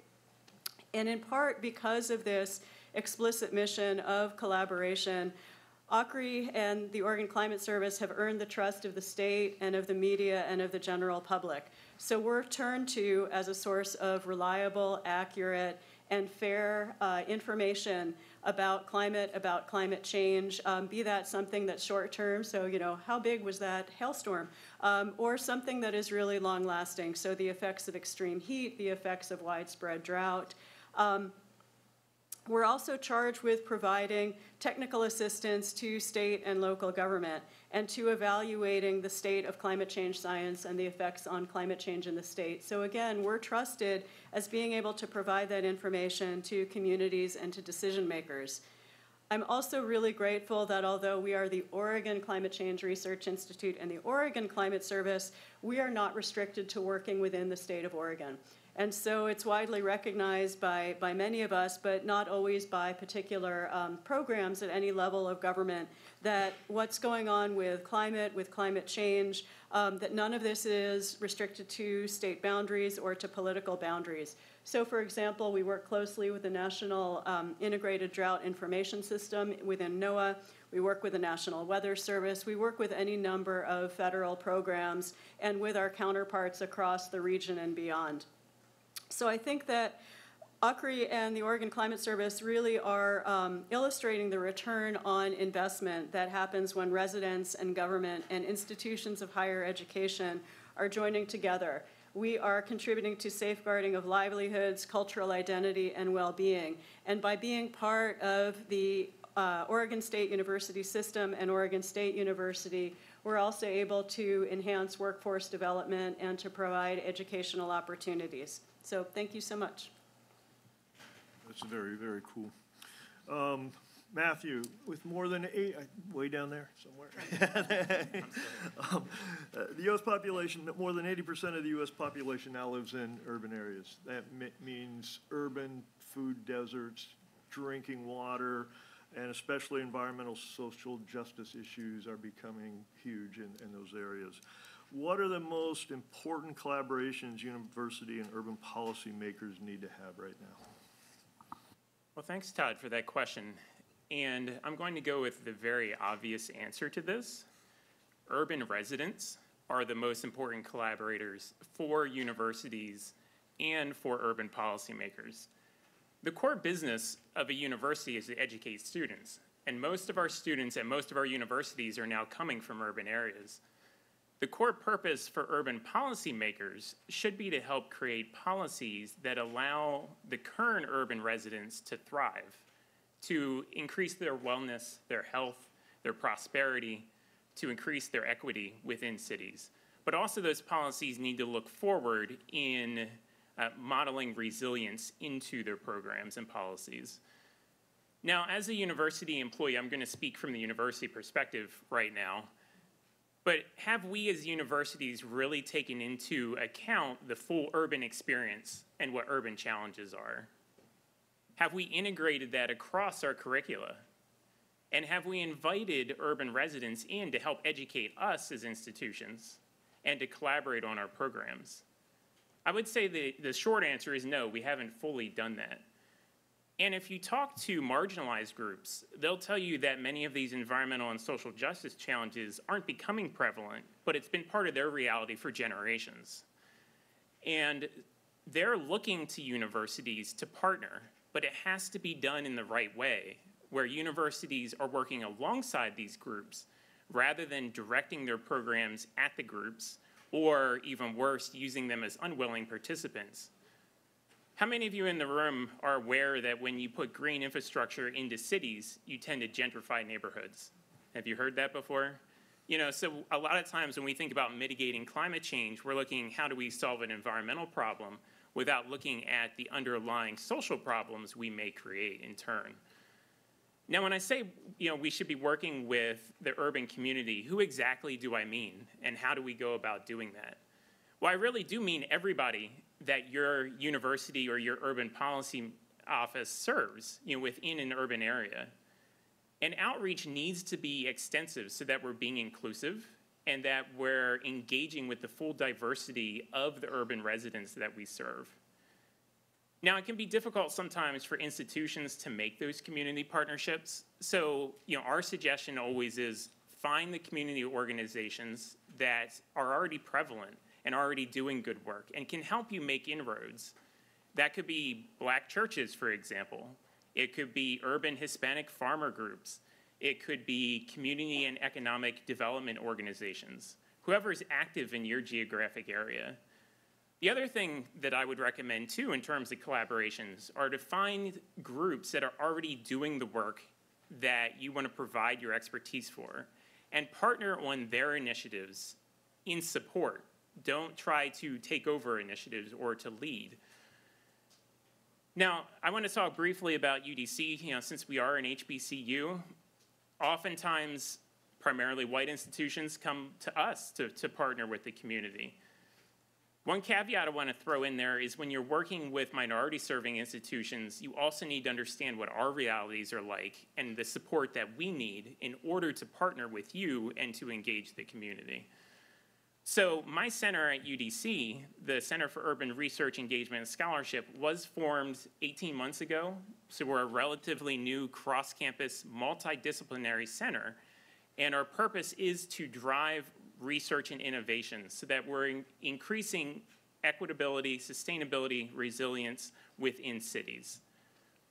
And so the model that we're taking is to partner with community stakeholders at every step of the process. We start by reaching out to the community to see what they know and what they prioritize in terms of the climate crisis and other environmental degradation, and for increasing resilience within their neighborhoods. So once we know what their priorities are, what their knowledge is, then we act as facilitators to pull together our campus experts, other external experts, the community stakeholders, and our students to design and implement research and innovation. So one example I want to give before I end is, recently we received through the Department of Energy, the Minority Serving Institutions Partnership Program, a scholarship, a grant to support our students and also work with federal partners and with other district agencies. And the purpose of that program is to increase the number of BIPOC individuals entering STEM careers. It's to work directly with the BIPOC community here in DC to mitigate and adapt to the climate crisis. It's to increase bi-directional exchange of information between the community and institutions. It's to infuse our curricula our academic as well as our extension curricula with climate change information so that we're increasing the well-informed workforce, that's entering into these types of careers. And it's to create entrepreneurs. So that's just one example. We call this program Climate Core, and the core part stands for community outreach, research, and education. So I mentioned earlier how we really integrate all of those areas at UDC, and I think this can serve as a good model. I'd be happy to talk about this more later if there's time, or tomorrow when you visit us on campus. Thanks very much, Matthew. Bob, we're down to 5 minutes in the panel. I'm sorry. You've written extensively about global climate change. You've also talked about the history, 150-year history of our land-grant universities, and you think we can do a better job of linking education, research, and practice to serve as catalyst of community climate action. Tell us what you're thinking. Sure. Happy to wrap up this panel. I was just sitting here looking at who's sitting with me and realizing, although it wasn't planned for the people on this panel are from the land-grant institutions, and I don't think though it's not planned, I don't think it's a coincidence, because I think the history of land grants have really primed our institutions to be prepared to serve in this role as catalysts of community climate action. So let's talk about the land grant model. Right, the land grant model came together of the half century between 1862 and 1914, resting on 3 pillars. So pillar 1 is accessible public higher education, provided by colleges of agriculture and engineering that were established by the Morrill Acts in every state and territory. The second is fundamental and applied agriculture-related research conducted and disseminated through a network of state agricultural experiment stations.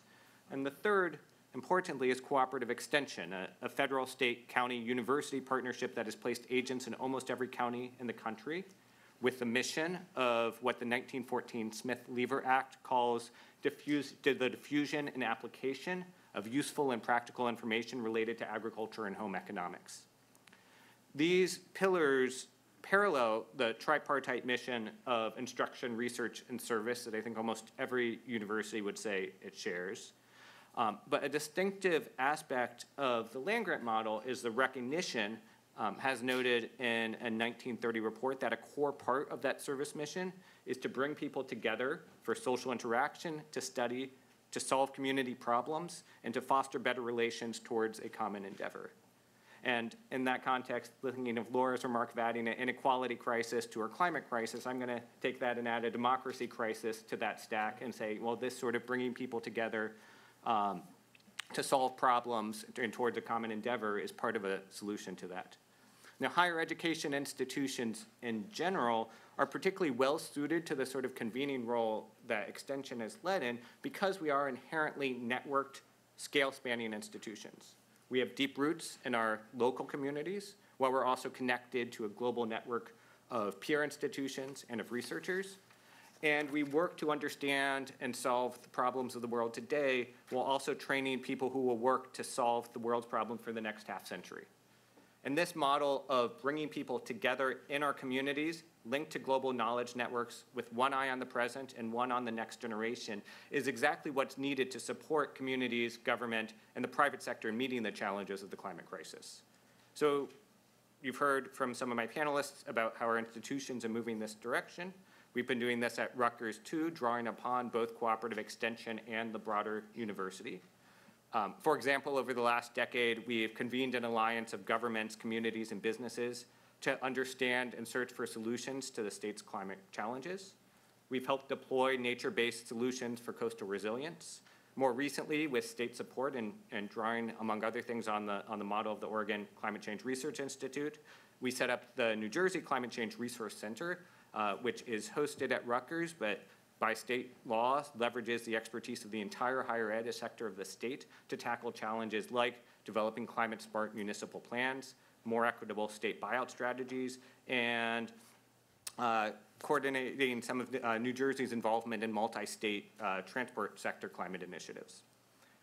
The genius of the land-grant model is that it recognizes that convening people to understand and solve problems is both a core university mission and a skilled activity that requires human capacity.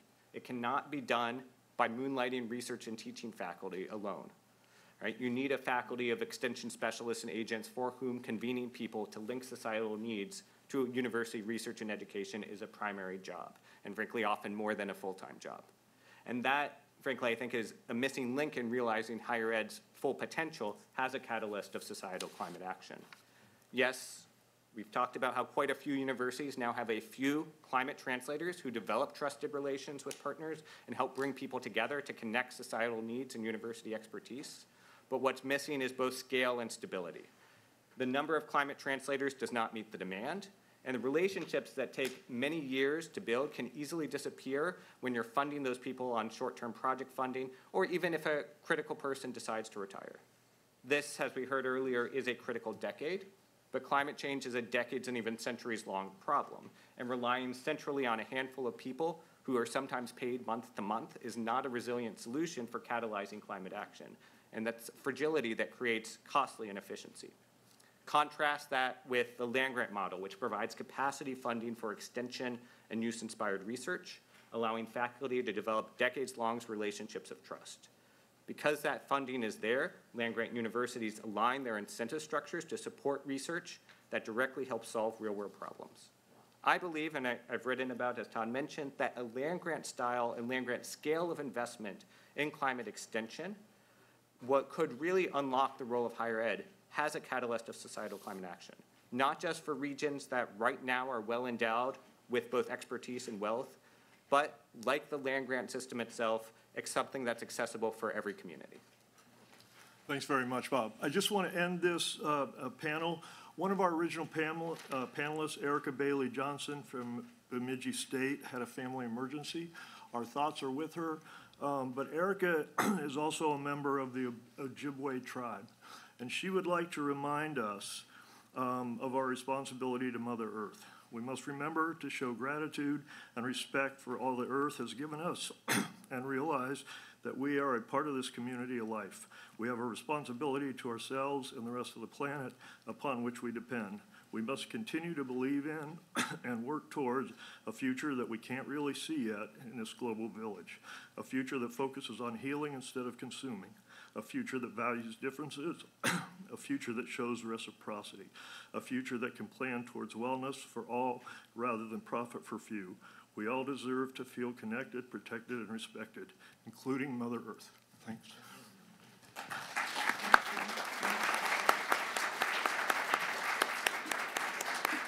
Thank you so much, Todd, and your entire panel.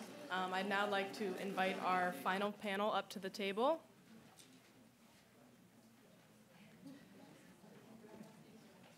This group of institutions will be highlighting some of the solutions that they are developing, demonstrating, and teaching on their own campuses today. This session will be moderated by Matt St. Clair, Chief Sustainability Officer for the University of California System. Thank you, Rachel, and thank you to everyone who organized this great forum today. I am Matt St. Clair. I'm the Chief Sustainability Officer for the University of California System. And I will serve as the moderator for this panel on campuses as a proving ground for sustainability, climate, and energy solutions.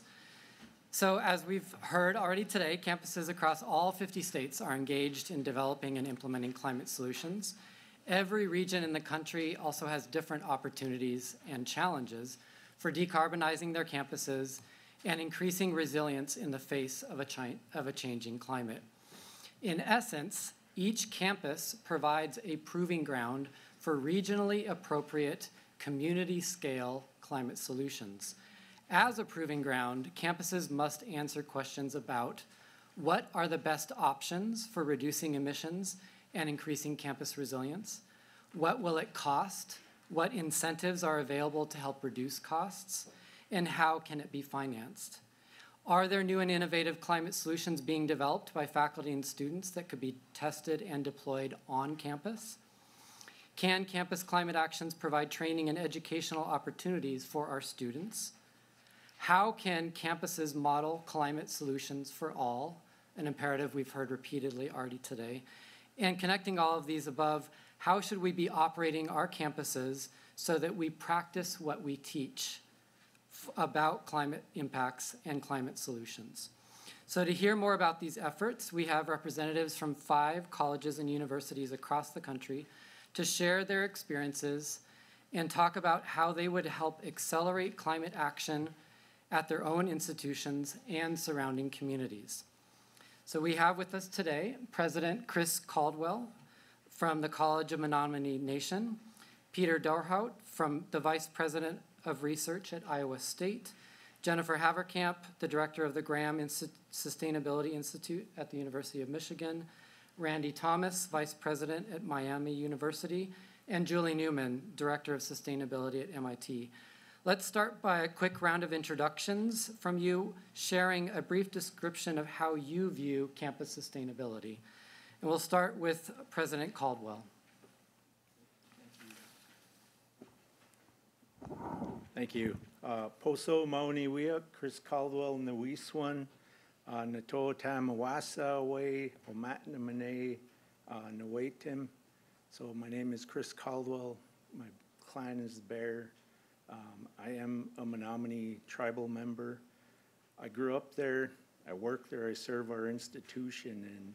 And prior to being president, I actually worked in our forest, and I led our Sustainable Development Institute, where we focused on the concept of sustainability from an indigenous sustainability perspective. And that's a way to recognize, as indigenous peoples, we've always worked to sustain our communities.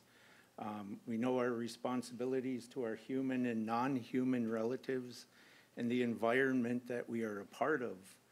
And so a big part of that as well is our language and our culture, because they teach us lessons of how we take care of those responsibilities and relationships. A way to say that in our language, Natanue Makana, means all my relations, and it covers the nuances, the complexities, and the uncertainties that come with a Western-based phrase like sustainability. And so that's how we approach it at the College of Menominee Nation. And if we do it that way, everything else just follows from there. So it's a really community-based understanding. So. Thank you, President Caldwell. Jennifer Haverkamp. Good afternoon, everyone. Really pleased to be here today. I'm the director of the Graham Sustainability. Thank you. I'm the director of the Graham Sustainability Institute at the University of Michigan, where I also teach at the law school. Mary Frances pretty much introduced the University of Michigan to you all earlier, and appreciate her shout out that she gave us. Before I came to the University of Michigan, I spent my career basically here in Washington, working at EPA, the Justice Department, the Office of the U.S. Trade Representative, and then had the honor of leading some of the climate negotiations at the State Department. As soon as I came to Michigan 4 years ago, the president announced that he was committing the university to a pathway to carbon neutrality, and I ended up co-chairing a commission to figure out how we would get there and by when. And I think that that experience with that Carbon Neutrality Commission informed my view of campus sustainability, because our charge was very clearly that we had to come up with solutions that were scalable and transferable. And I think that is the definition of campus sustainability. Why do it just for your own campus? It's our responsibility, especially given the intensity of the climate crisis, to take our solutions outside of the ivory tower. We can't keep them locked up there for our own use. The other thing I think about defining carbon neutrality, defining campus sustainability, is that it is a process. It isn't something you achieve at some point. Every wave of students who comes through has to be brought into that new culture and to see it and feel it and believe it and graduate wanting to do something about it. And so there's a role for every member of the campus community in addressing sustainability. It's the faculty, it's the staff, it's the students. We have to do it together. And I would just say it's an ongoing process. It's also very much about culture change. Thank you. Thank you, Jennifer. We'll go to Peter next. Good afternoon, and thank you for the opportunity to be here. Robert already introduced us all to the land-grant university, and so I will rewrite my entire introduction because of that. I'm a chemistry professor, and I'm the vice president for research at Iowa State, and I'm privileged to be the leader of the research enterprise at the university, which is has been recognized by AASHE with a gold and a top 10 sustainable impact campus for both its engagement as well as diversity and affordability. And we partner with our students and external stakeholders at all of our facilities across campus. But in particular, and you asked us to think about this in our introduction, facilities like the BioCentury Research Farm at Iowa State and the Biorenewables Research Laboratory that's home to the Bioeconomy Institute and our ADM Biorenewables Education Laboratory.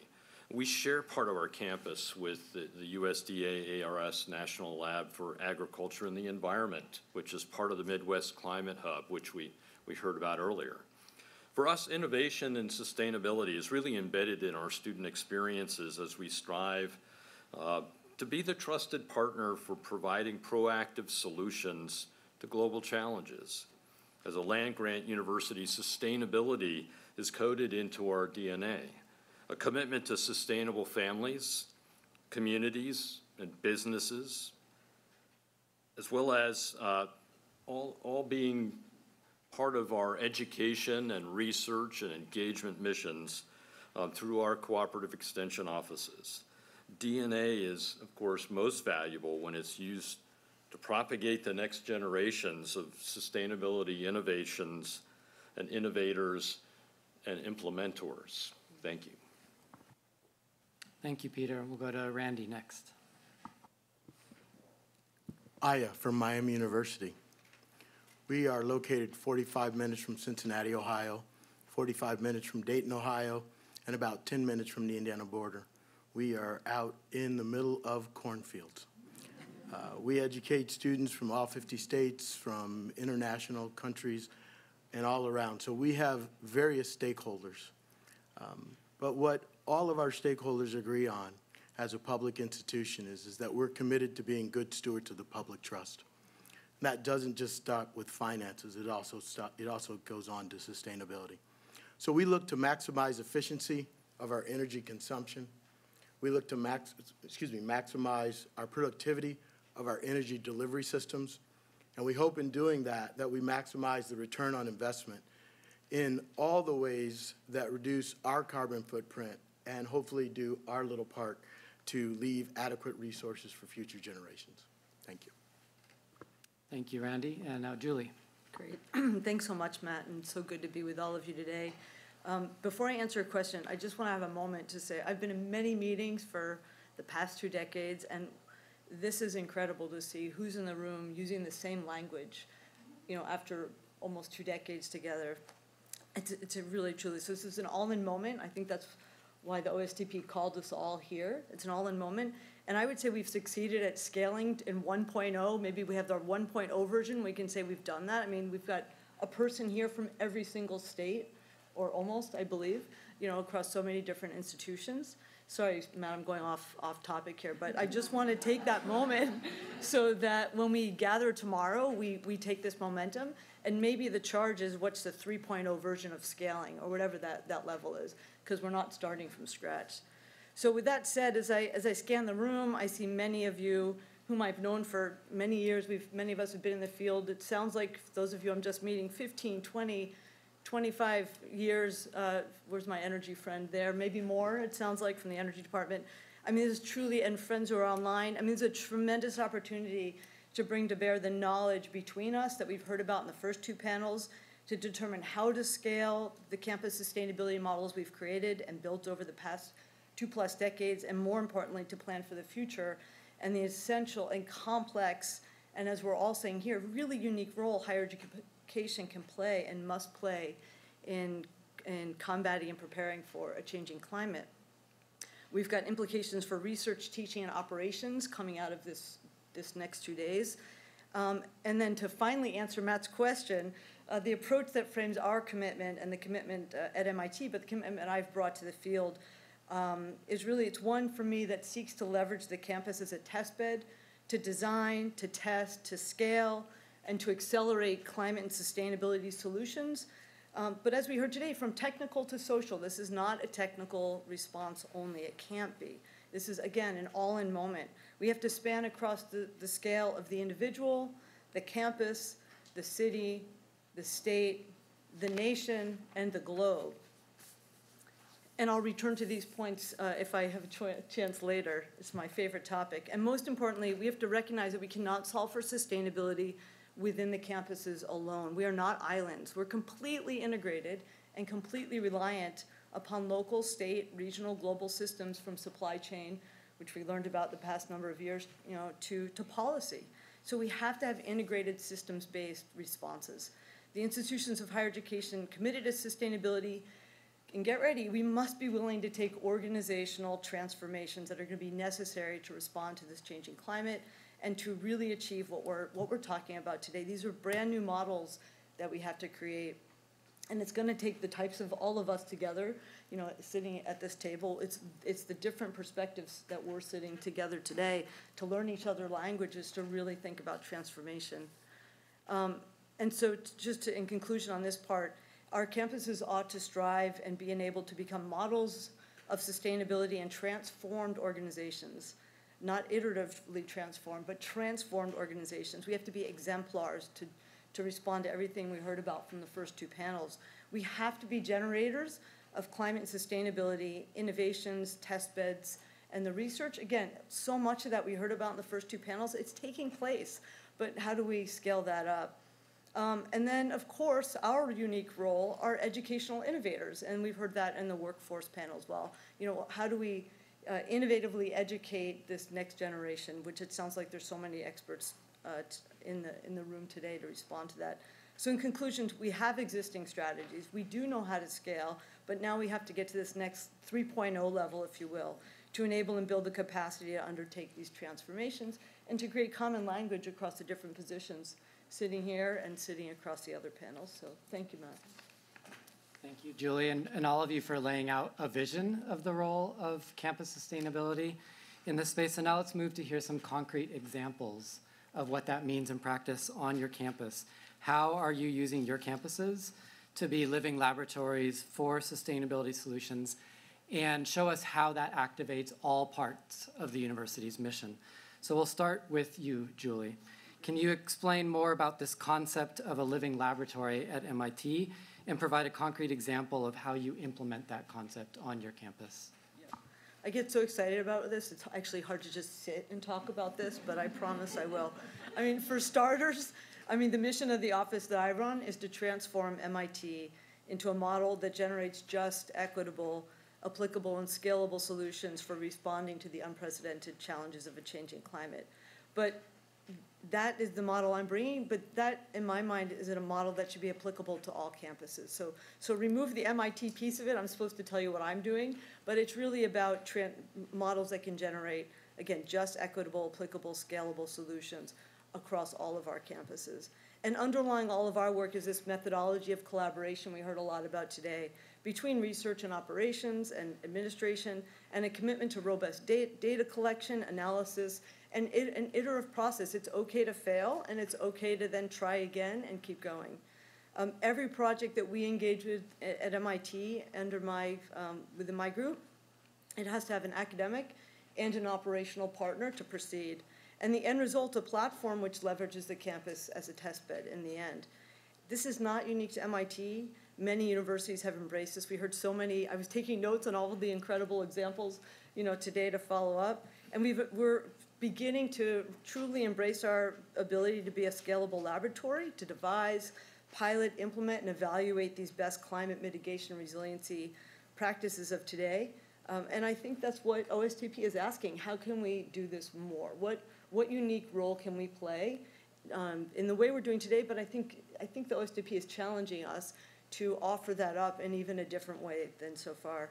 The example that right, Matt, I gotta have one example. The example that I'll share with you is one that I can't wait to connect with the NOAA person on. My office, the MIT Center for Global Change, Science, and my office, the Office of Sustainability, back in 2015, we partnered to collaboratively address the risks of a changing climate and its anticipated impacts on the campus and community.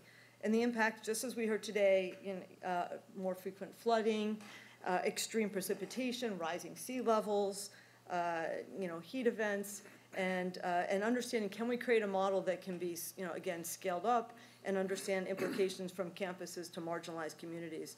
So we launched this collaboration to use the campus as the model. We analyzed potential impacts for disruption. That's another topic we should probably get to, is how do campuses, note to OSTP, how do we prepare for disruption from climate? But to disruption in our area, to critical research, to education, community, infrastructure, and the campus operations. In our case, the lead PI, a wonderful colleague by the name of Dr. Ken Strisbeck, led the research, and he was preparing a preliminary campus flood risk model to project flood deaths in a future changing climate. But the key here is I'd seen his group speak about a climate model they were using globally. And we said, why don't you downscale that to Cambridge and apply it to 2030, 2070 modeling. And again, this is the part that I think where acceleration comes in. It still took us another 2 years to get all the data that you needed, from below grade infrastructure to map to that model. We harmonized the campus flood risk model in partnership with the City of Cambridge, and in turn produced one shared flood risk model that crossed campus city boundaries. So in conclusion, we were able to have a harmonized model to now inform MIT building projects, planning and so on, to working closely with the city on flood mitigation, flood preparedness. We're doing a porosity study to look at below grade areas of research and looking at flood preparedness. And so it's an ongoing effort used by both campus and the city teams for aligning common understanding of our areas. As somebody said, we don't have borders around our campuses. We have to solve for this across systems. And in short, this is just how we can be exemplars to each other. It's the model that embodies the intersection of research, education, operations, community partnerships. And maybe just for future discussions, on my radar and in what I'm starting to work on next is how do you conceptualize a decarbonization campus lab as well, in our case to advance a commitment to zero direct emissions by 2050. So I'll leave it at that, and thanks, Matt. Thank you, Julie, for giving us that conceptual model and a great concrete example of that. Let's hear from some additional examples focused on making campuses more resilient to a changing climate and changing energy demands. So Randy, your campus was a pioneer in converting to geothermal heating. Can you tell us more about these efforts, what motivated you to do this, and how it has worked out? Thank you, Matt. First, I want to thank the White House, the Office of Science, Technology, and Policy, Dr. Benson, the National Science Foundation, for bringing us all together for this workshop. I can tell you from Miami's perspective, we know this concept will work because it worked for us in our geothermal. So when we started down the path of geothermal, our neighbors to the west, Ball State University in Muncie, Indiana, had installed geothermal, and they were willing to share with us the things that went well, and quite candidly, some of the things that didn't go so well. So as we went down the path of installing geothermal, we had that expertise. So we're big proponents of this concept because we've already been beneficiaries of it. As I said, we're from a rural community, and I said a little bit about our stakeholders. All of our stakeholders are sophisticated. Some of them may not be as sophisticated in sustainability as those of you in this room. And so they ask questions like, well, why are you doing this? What is this for? And what's, at the end of the day, the payoff? So I'm just going to share with you some of the numbers that we have been able to achieve. Most of it through geothermal. About 40% of the buildings on our campus by 2026 will all be geothermal. But we also have hot water heating, as well as simultaneous cooling and heating. And our purchase of energy also all goes into our master plan that we put together in 2008, was approved by our board shortly thereafter. But since over a 10-year period, we've managed to save $68 million in energy savings. In 2008, for example, we spent 1.25 per GSF on energy, and that number in 2019 was down to 81 cents. During that time frame as well, we experienced a 22% increase in our gross square footage. So I'll repeat that again. Our gross square footage grew, and our total gross square footage of expenditure on carbon fuels and other things dropped, right? And so 48 million of that was a reduction in energy consumption, and 27 million was a reduction in energy cost. We expect by, as I said, 2026, that our GSF spending will be down to 69 cents. So we're really excited. We have 3 geothermal projects that we've installed. The one that I'm proudest of, I don't know about others on our campus, is we have 2 residence halls that were built. I think one was 1829 and one was 1832. They're old. They're old. We're still trying to figure out whether they're the oldest in the country or not. I'm sure one of you all will have an institution to say, oh, we've got one older. But the point is they're old. And we did not have to tear them down. We did not have to retrofit them. But by using geothermal, they were the oldest facilities on campus with the most modern heating and cooling on campus, okay? So then when that worked, people were like, hey, let's try this someplace else on campus.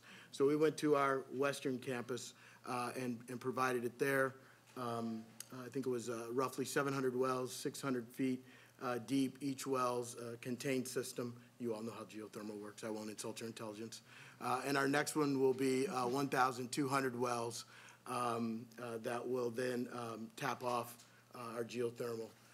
When we're done, we will have only 2 buildings that will be left that aren't on one of those 3 areas that I spoke of, and we're trying to figure out how that's done. So that's an example of what we've done in geothermal and other things. Cody Powell, our director of physical facilities, tells me I always have to say we didn't accomplish that all with geothermal. It was a combination of things, so I want to make sure that I get that out there. That's for you, Cody. Thank you, Randy. It's a great example, and I think important to understand, even while new investments are required, that this can save money, especially if you start with energy efficiency. Across the University of California system, through our partnerships with investor-owned utilities, we've implemented over 1,000 energy efficiency projects over the last 15 years, generated $100 million in incentives coming into the campuses, and we save over $30 million a year in utility costs that then can go back into the mission. So it's important to make that economic case first.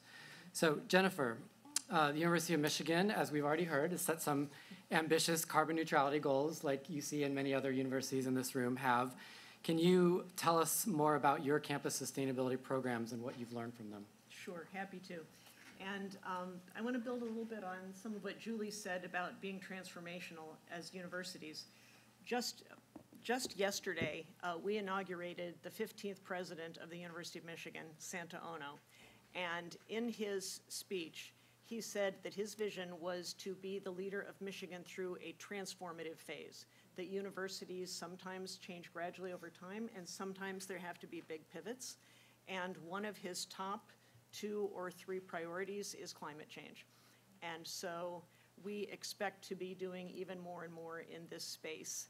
And as far as the living lab concept of trying to bridge that divide between operational and the academic and research side, we are not as far along yet as MIT, but we will be posting soon a position for an associate vice president for campus sustainability to lead on the operations side, and we'll be developing a structure on the academic side to coordinate and elevate our work on education and research and engagement, but then also to work with that associate vice president on the areas that really intersect living learning labs and campus culture, which really is so much of both. speaking about campus culture, it's important to have demonstrable examples of how you're going toward greater sustainability and greenhouse gas reduction. And to that end, one of our goals, which is to have all of our purchased electricity carbon neutral by 2025, we have half of that already through a purchase through the big utility, and we've recently announced another RFP to get there. But then also for solar on campus, we have put out an RFP for 25 megawatts of solar right on campus, around campus in the nearby area, and we did that in partnership with the city of Ann Arbor, who put out their RFP at the same time for their own purchase. So I think that collaboration is also important. One of the things that we've learned is that financial incentives can be effective, and so to help our schools and colleges become more energy efficient, we've created a revolving energy fund and put $25 million into that. And so each school and college, if they come up with energy efficiency projects, those are funded out of that fund, and then their cost reductions go back in to replenish it over time.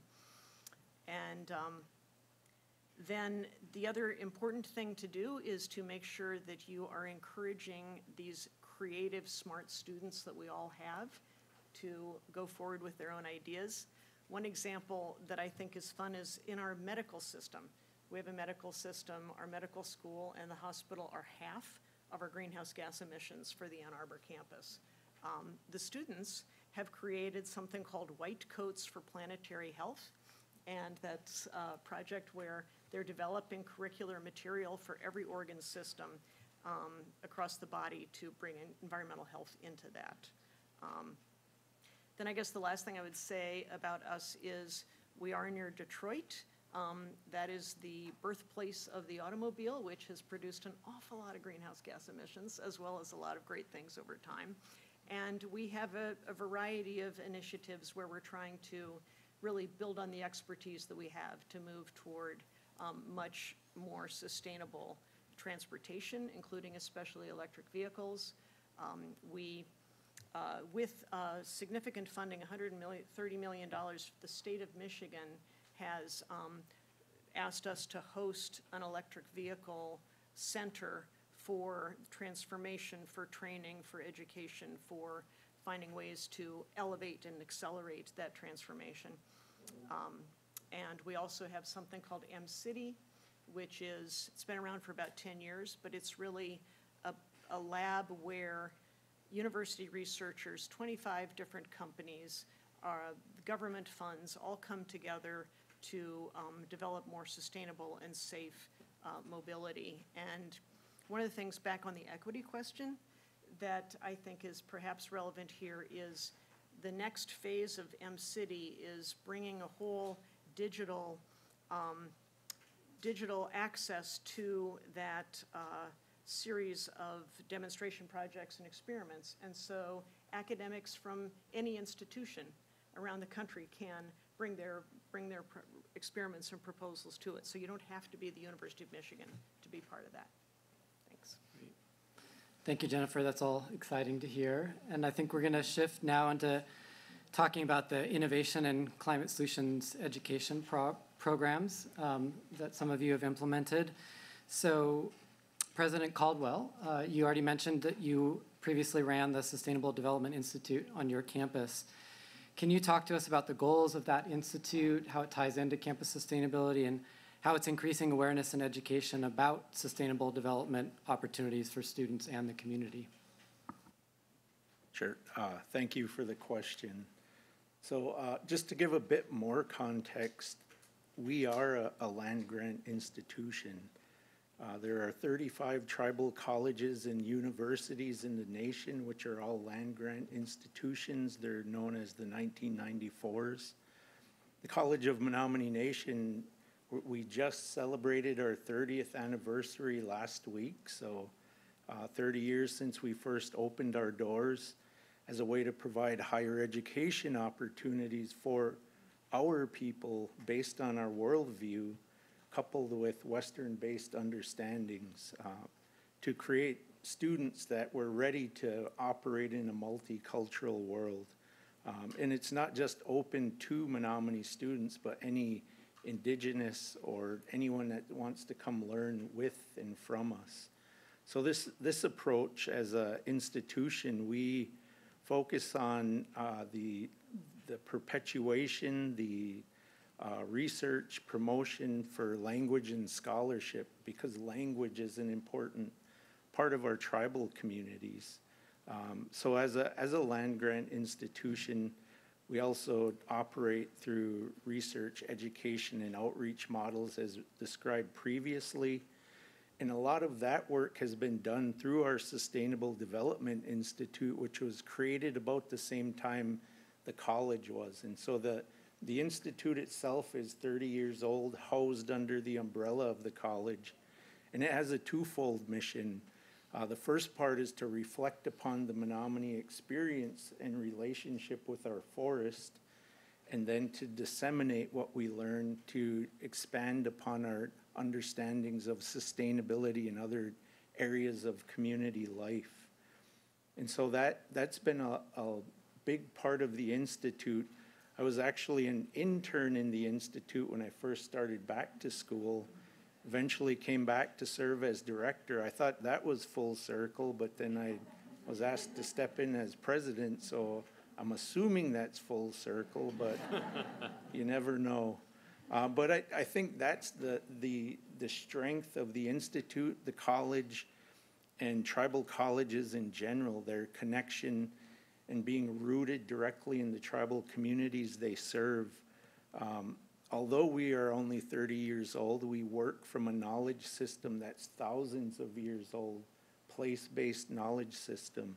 And so that's really what SDI expands on the campus, but connected with our communities that we serve and work with, and even at the regional, national, international level with other Indigenous peoples and organizations.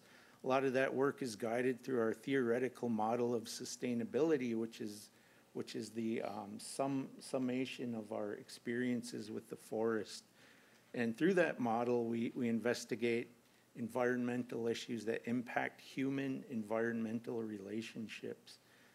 Climate change has been the biggest one that's come along since the Institute started. And so in 2010, our Institute really focused on understanding what that meant specifically, well, ecologically, environmentally, socially, but more specifically, what it meant for us as an Indigenous peoples in our relationship with our land and our forest. And so SDI, as a part of the college with our faculty, students, and our partners, we looked at different things like organizing a sustainability committee to look at our campus, our greenhouse gas output, and then how do we reduce our carbon footprint. So they do that through recommendations. But even more importantly is our community-based research agenda, which looks at what does the community want to know more about. And so one of our biggest projects that we had worked on was the Measuring the Pulse of the Forest, where it included a coupled social and ecological project that looked at an assessment of our forest cultural relationships, brought in climate modeling to see what relationships would be most impacted, and then worked with the community to develop adaptive solutions for that. And by doing that, we also share out our work with other tribal communities.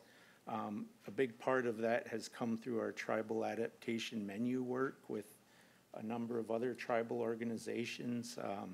That one's widely available, particularly with support from the U.S. Forest Service's NIACS, Northern Institute of Applied Climate Science. So that one helps to guide how to integrate Indigenous and traditional knowledges into climate adaptation planning processes. So those are just a few quick projects that we work on.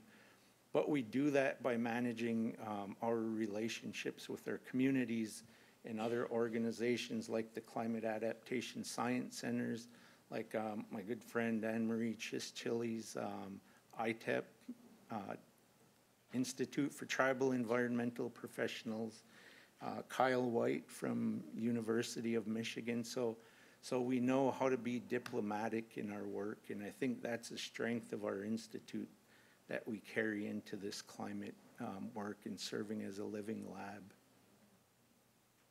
Thank you, President Caldwell. I love those examples. We'll turn again on innovation that, Peter, you already touched on at the beginning. You're working closely at Iowa State with the agricultural sector to develop and test sustainable and regenerative biomass feedstocks for low carbon energy supplies and negative emissions.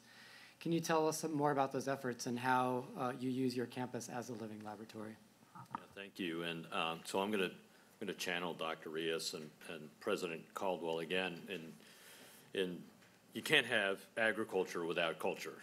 And agriculture and this sector, large, small, urban, and rural, are called upon to provide the solutions for feeding 10 billion people in the world by 2050. That's the other challenge that we're grappling with when we think about the climate and addressing climate change and just coming up with solutions to manage in this space. So I already mentioned the BioCentury Research Farm, which is a development and demonstration campus for students and faculty to innovate around digital and precision agriculture and bio-based products and food processing and safety. And I just want to pick on one of those threads. It's this facility, for example, provides some high bay research space that enables us to do some scale-up projects like what's happening with the Bioeconomy Institute, or BEI, biochar project.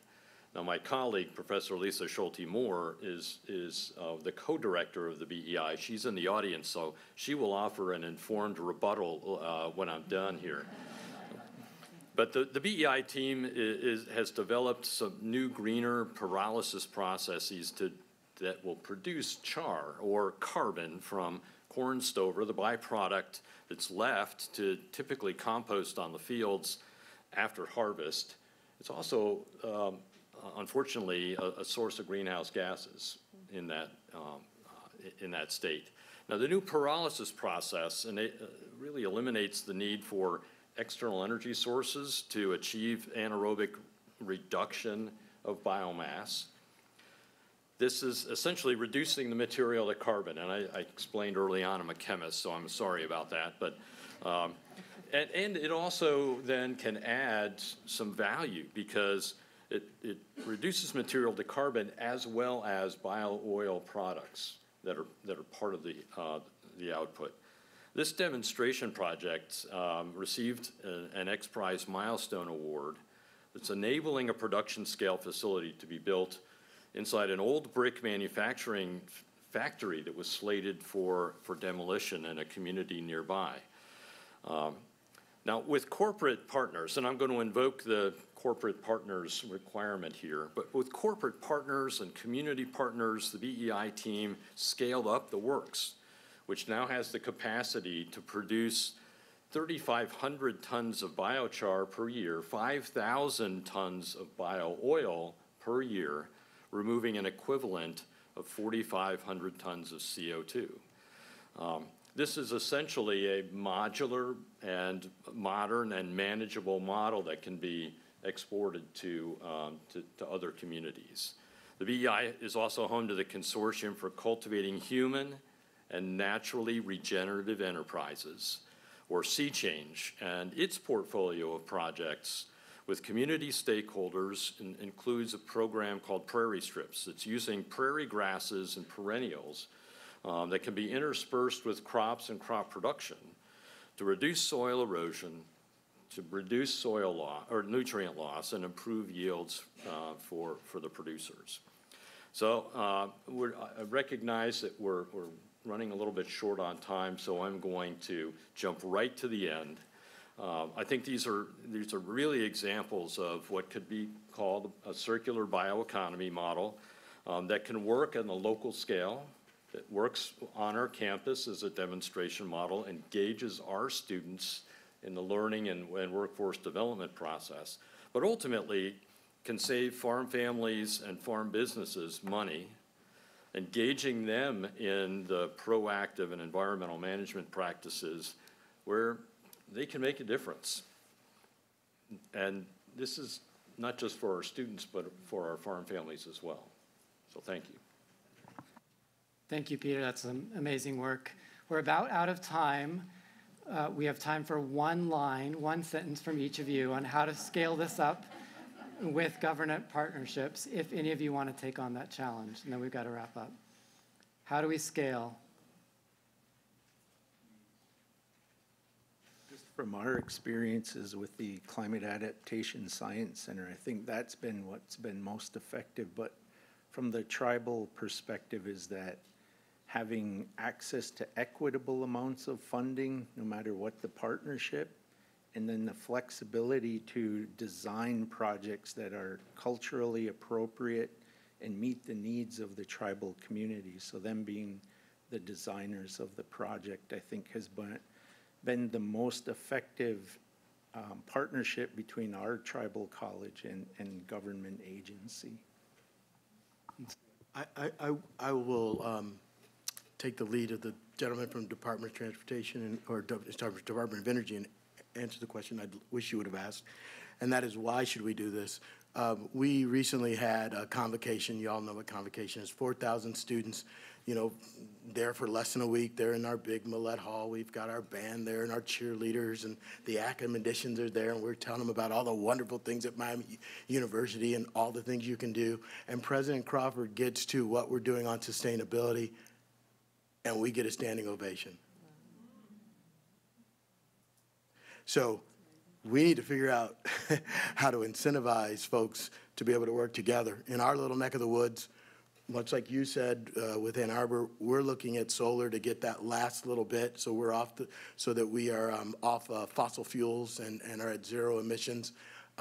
We're looking at whether that's solar or what that is. The city of Oxford's looking at solar. Right now, we can't find a way for us to collaborate together, although we want to, where we would be incentivized. And so I plan to meet with the person from the Department of Energy, because he said they have a lot of money.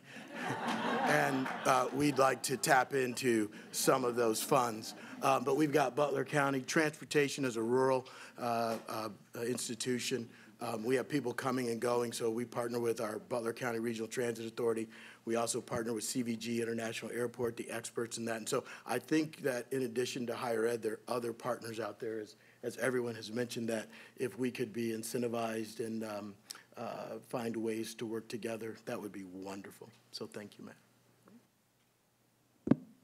I think one role that we could play to help with scaling up is something that you heard a lot about when people were talking about the land grants and extension, which is for universities to help bridge that gap between the federal funding and the local communities. Take it beyond the ag sector. So maybe it's pass-throughs to state government, but it's really using our students, using our faculty, using our communities to get out and work with the communities on what they need to have done. We have a program that we're doing with the state of Michigan that reaches out to the several cities in the state of Michigan who want help with meeting their climate goals. Then the last thing I would just say is all of us have alumni, and we deal with our alumni a lot. We actually have 600,000 alumni, but that is a community to bring into this conversation. You know, think of them as partners, not just as donors, but think of them as partners in disseminating your climate solutions. Okay, that's a good segue since I'm one of your alum. Thank you. Yeah. Look what happened. Yeah. I guess just, even though I only have one, I'm going to say 3 points in one sentence, Matt. I'm from New Jersey, so I'm going to try to put it all in one. I think we have to solve within nested scales. I think we have to be cautious about thinking about scales. Everything's large, but thinking about this, campus to global. In doing my homework and preparing for here, I looked at, the DoD climate challenge budget, the NOAA climate modeling work. It's amazing. We're all using the same language now, and so there's so much baked in there, which is now parallel or relatable to what we heard from the NSF today. So lots of opportunity there in terms of tapping into those existing programs. And then I guess just in conclusion, I think there's skipping all of my other thoughts, Matt, but just jumping to here, I mean, there's just great potential for the universities to work across the federal agencies possibly, leverage these existing structures and programs to become or act as exemplars and test beds to accelerate, innovate, deploy, grapple with, and educate the next generation. So many other thoughts I hope we can share tomorrow. Yeah. Matt, thank you so much. Last word, Peter? Matt, I grew up in New Jersey too, but I am really going to say one word, and that's trust. Mm-hmm. We talked about trust in developing communities and understanding culture.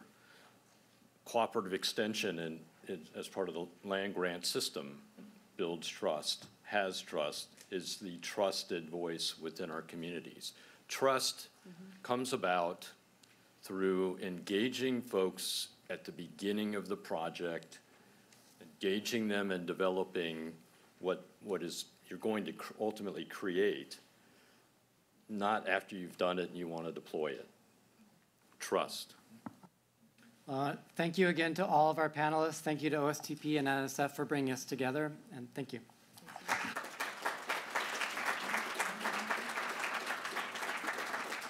We're so appreciative of all of our panelists today for sharing their experiences and providing a great cross-section of the work being done across the country. So thank you all. We're going to make a quick transition to our closing remarks. I want to introduce my colleague, Dr. Laura Petesh, the Chief of Staff for Climate and Environment and the Assistant Director for Climate Resilience here at OSTP. Thank you very much, Rachel. It's so great to be here and to hear about all the inspiring work happening at campuses across the nation. It's just truly, truly inspirational. Having grown up in the college town of Chapel Hill, North Carolina, go Heels, I have personally experienced how campuses can serve as a lifeline for communities. In 1996, Hurricane Fran roared through our area, downing trees in my neighborhood with spin-off tornadoes, and we were basically trapped at home with no power for 2 weeks. We couldn't move our vehicles, and local primary schools and most businesses were closed, but we could walk to the university for power and for water. Colleges and universities are a key part of community resilience. Higher education leaders have the opportunity, as many of you are doing here, to take ambitious actions to cut emissions, develop innovative technologies and approaches, share science and services with communities, and enhance the resilience of their facilities, including through nature-based solutions. This leadership is key to meeting the US's climate goals. We can't do it alone with just the federal government. We need universities and colleges at the table. And many colleges and universities are leading the way in local communities and demonstrating climate solutions and what it looks like to be a climate-smart community. Higher education institutions have an equally important opportunity, and we've heard some examples today, to educate and train a next-generation workforce who is able to take on these challenges with the skills and knowledge that they need to implement solutions. I can't tell you how many students I've talked to who are desperate for more learning opportunities, who are begging their schools to offer more interdisciplinary training focused on climate. And the careers they're interested in are unique, diverse, and impactful. One student told me this fall that he wants to combine his passions for sports and climate to move into a career greening the sports industry. Another told me they want to go back to their home community and work with them to enhance their resilience to climate change and advance environmental justice. A number of colleges and universities, including many of those represented here in the room and joining us virtually today, are taking action to expand their curriculum and training opportunities, but there's still ample opportunity to do more.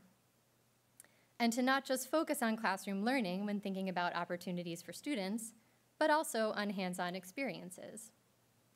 As an undergrad at Cornell, go Big Red, I learned a lot from the lectures I attended, but how I really got hooked was in the field. Experiencing rocky intertidal ecosystems and coral reefs through summer courses where I got to learn new research approaches, observe and experiment with the creatures I was studying, pose scientific questions, and see with my own eyes both the beauty and the fragility of nature. My wish is that all students in this country have access to life-changing and career-shaping experiences such as those. I wouldn't be here today if I hadn't had those experiences.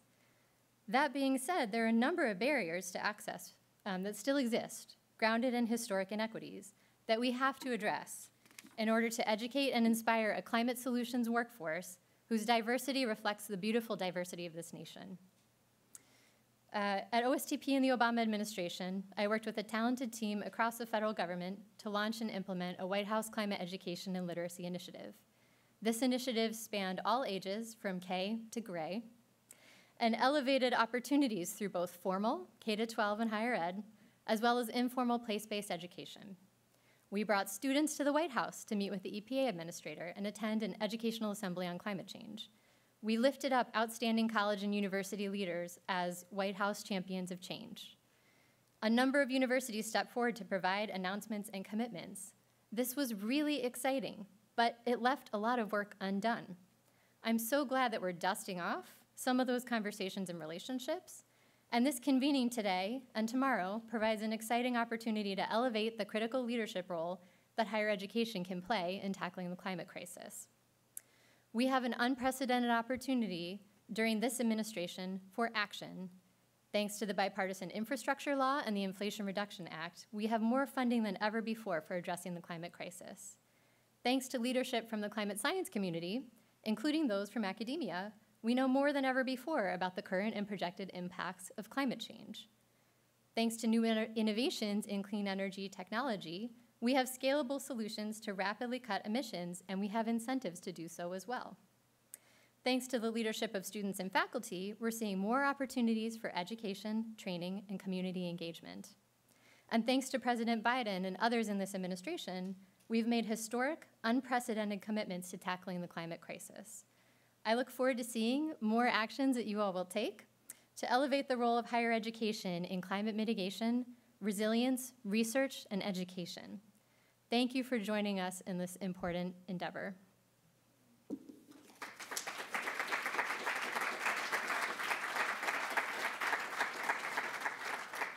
I think I'm going to introduce the next speaker. So finally today we have Dr. Maya Tolstoy, the Dean of the College of the Environment at the University of Washington.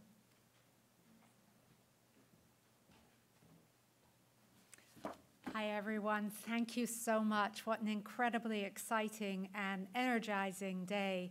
Thank you to the panelists. Thank you to all of you who are participating here in person. Thank you to our audience online as well.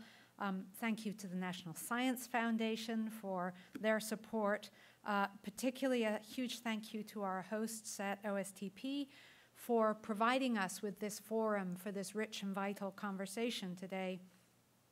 And I also want to acknowledge how interested and enthusiastic they have been from the start and really engaged in making sure that we have all the different parts of higher education represented here today, and are also really engaged in helping us develop something long-term.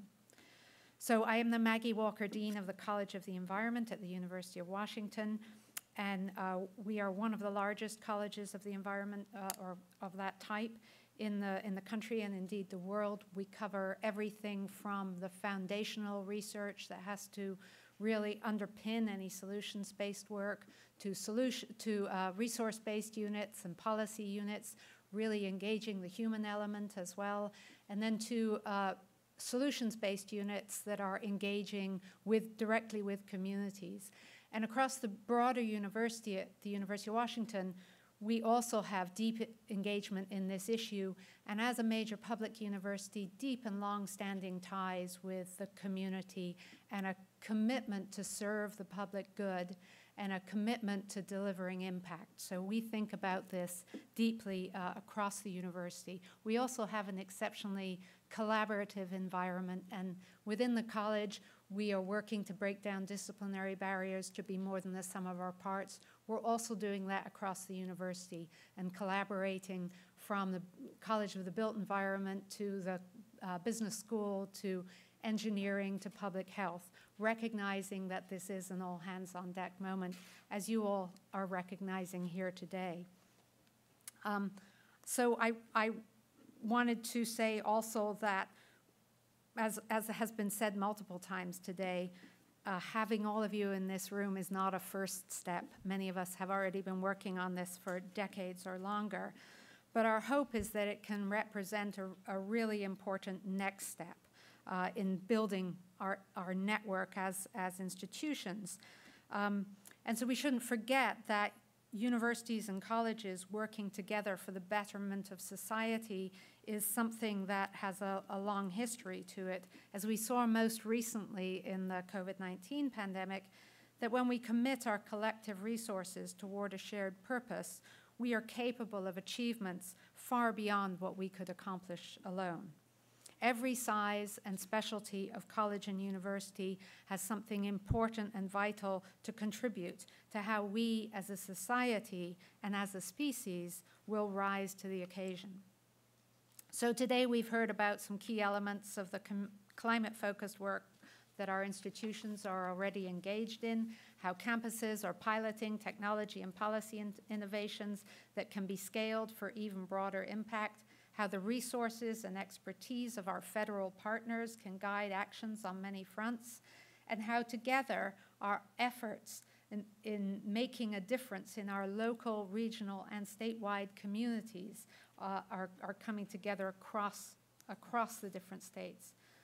Tomorrow we're going to be putting our heads together to think about how those pieces fit together. And I want to outline some of the guiding questions that we're going to be thinking about tomorrow so that you can think about them tonight as well. First, making campuses more sustainable and resilient, including pathways to achieving net zero emissions. Second, ensuring that students have the knowledge and skills to lead in the clean industries of tomorrow and to build and maintain the green and resilient infrastructure we need. Third, providing climate services to states, municipalities, and indigenous communities. And fourth, that college and university campuses serving as a proving ground for new climate solutions and strategies to bring them into the innovation ecosystem. We also must ensure that with this work, we are consciously advancing equity and justice in all that we do. So collaboration is at the very heart of academic inquiry and education. As researchers, teachers, or other members of the higher education community, we're always striving to break down barriers and to build relationships and to create and share knowledge for the benefit of all. As climate change becomes a daily reality on our planet, ensuring that our colleges and universities continue to lead the way on sustainability is more urgent than ever. So I am delighted and honored to be here with all of you. I'm really looking forward to our conversations tomorrow, and I firmly believe that together we can build something incredible. Thank you.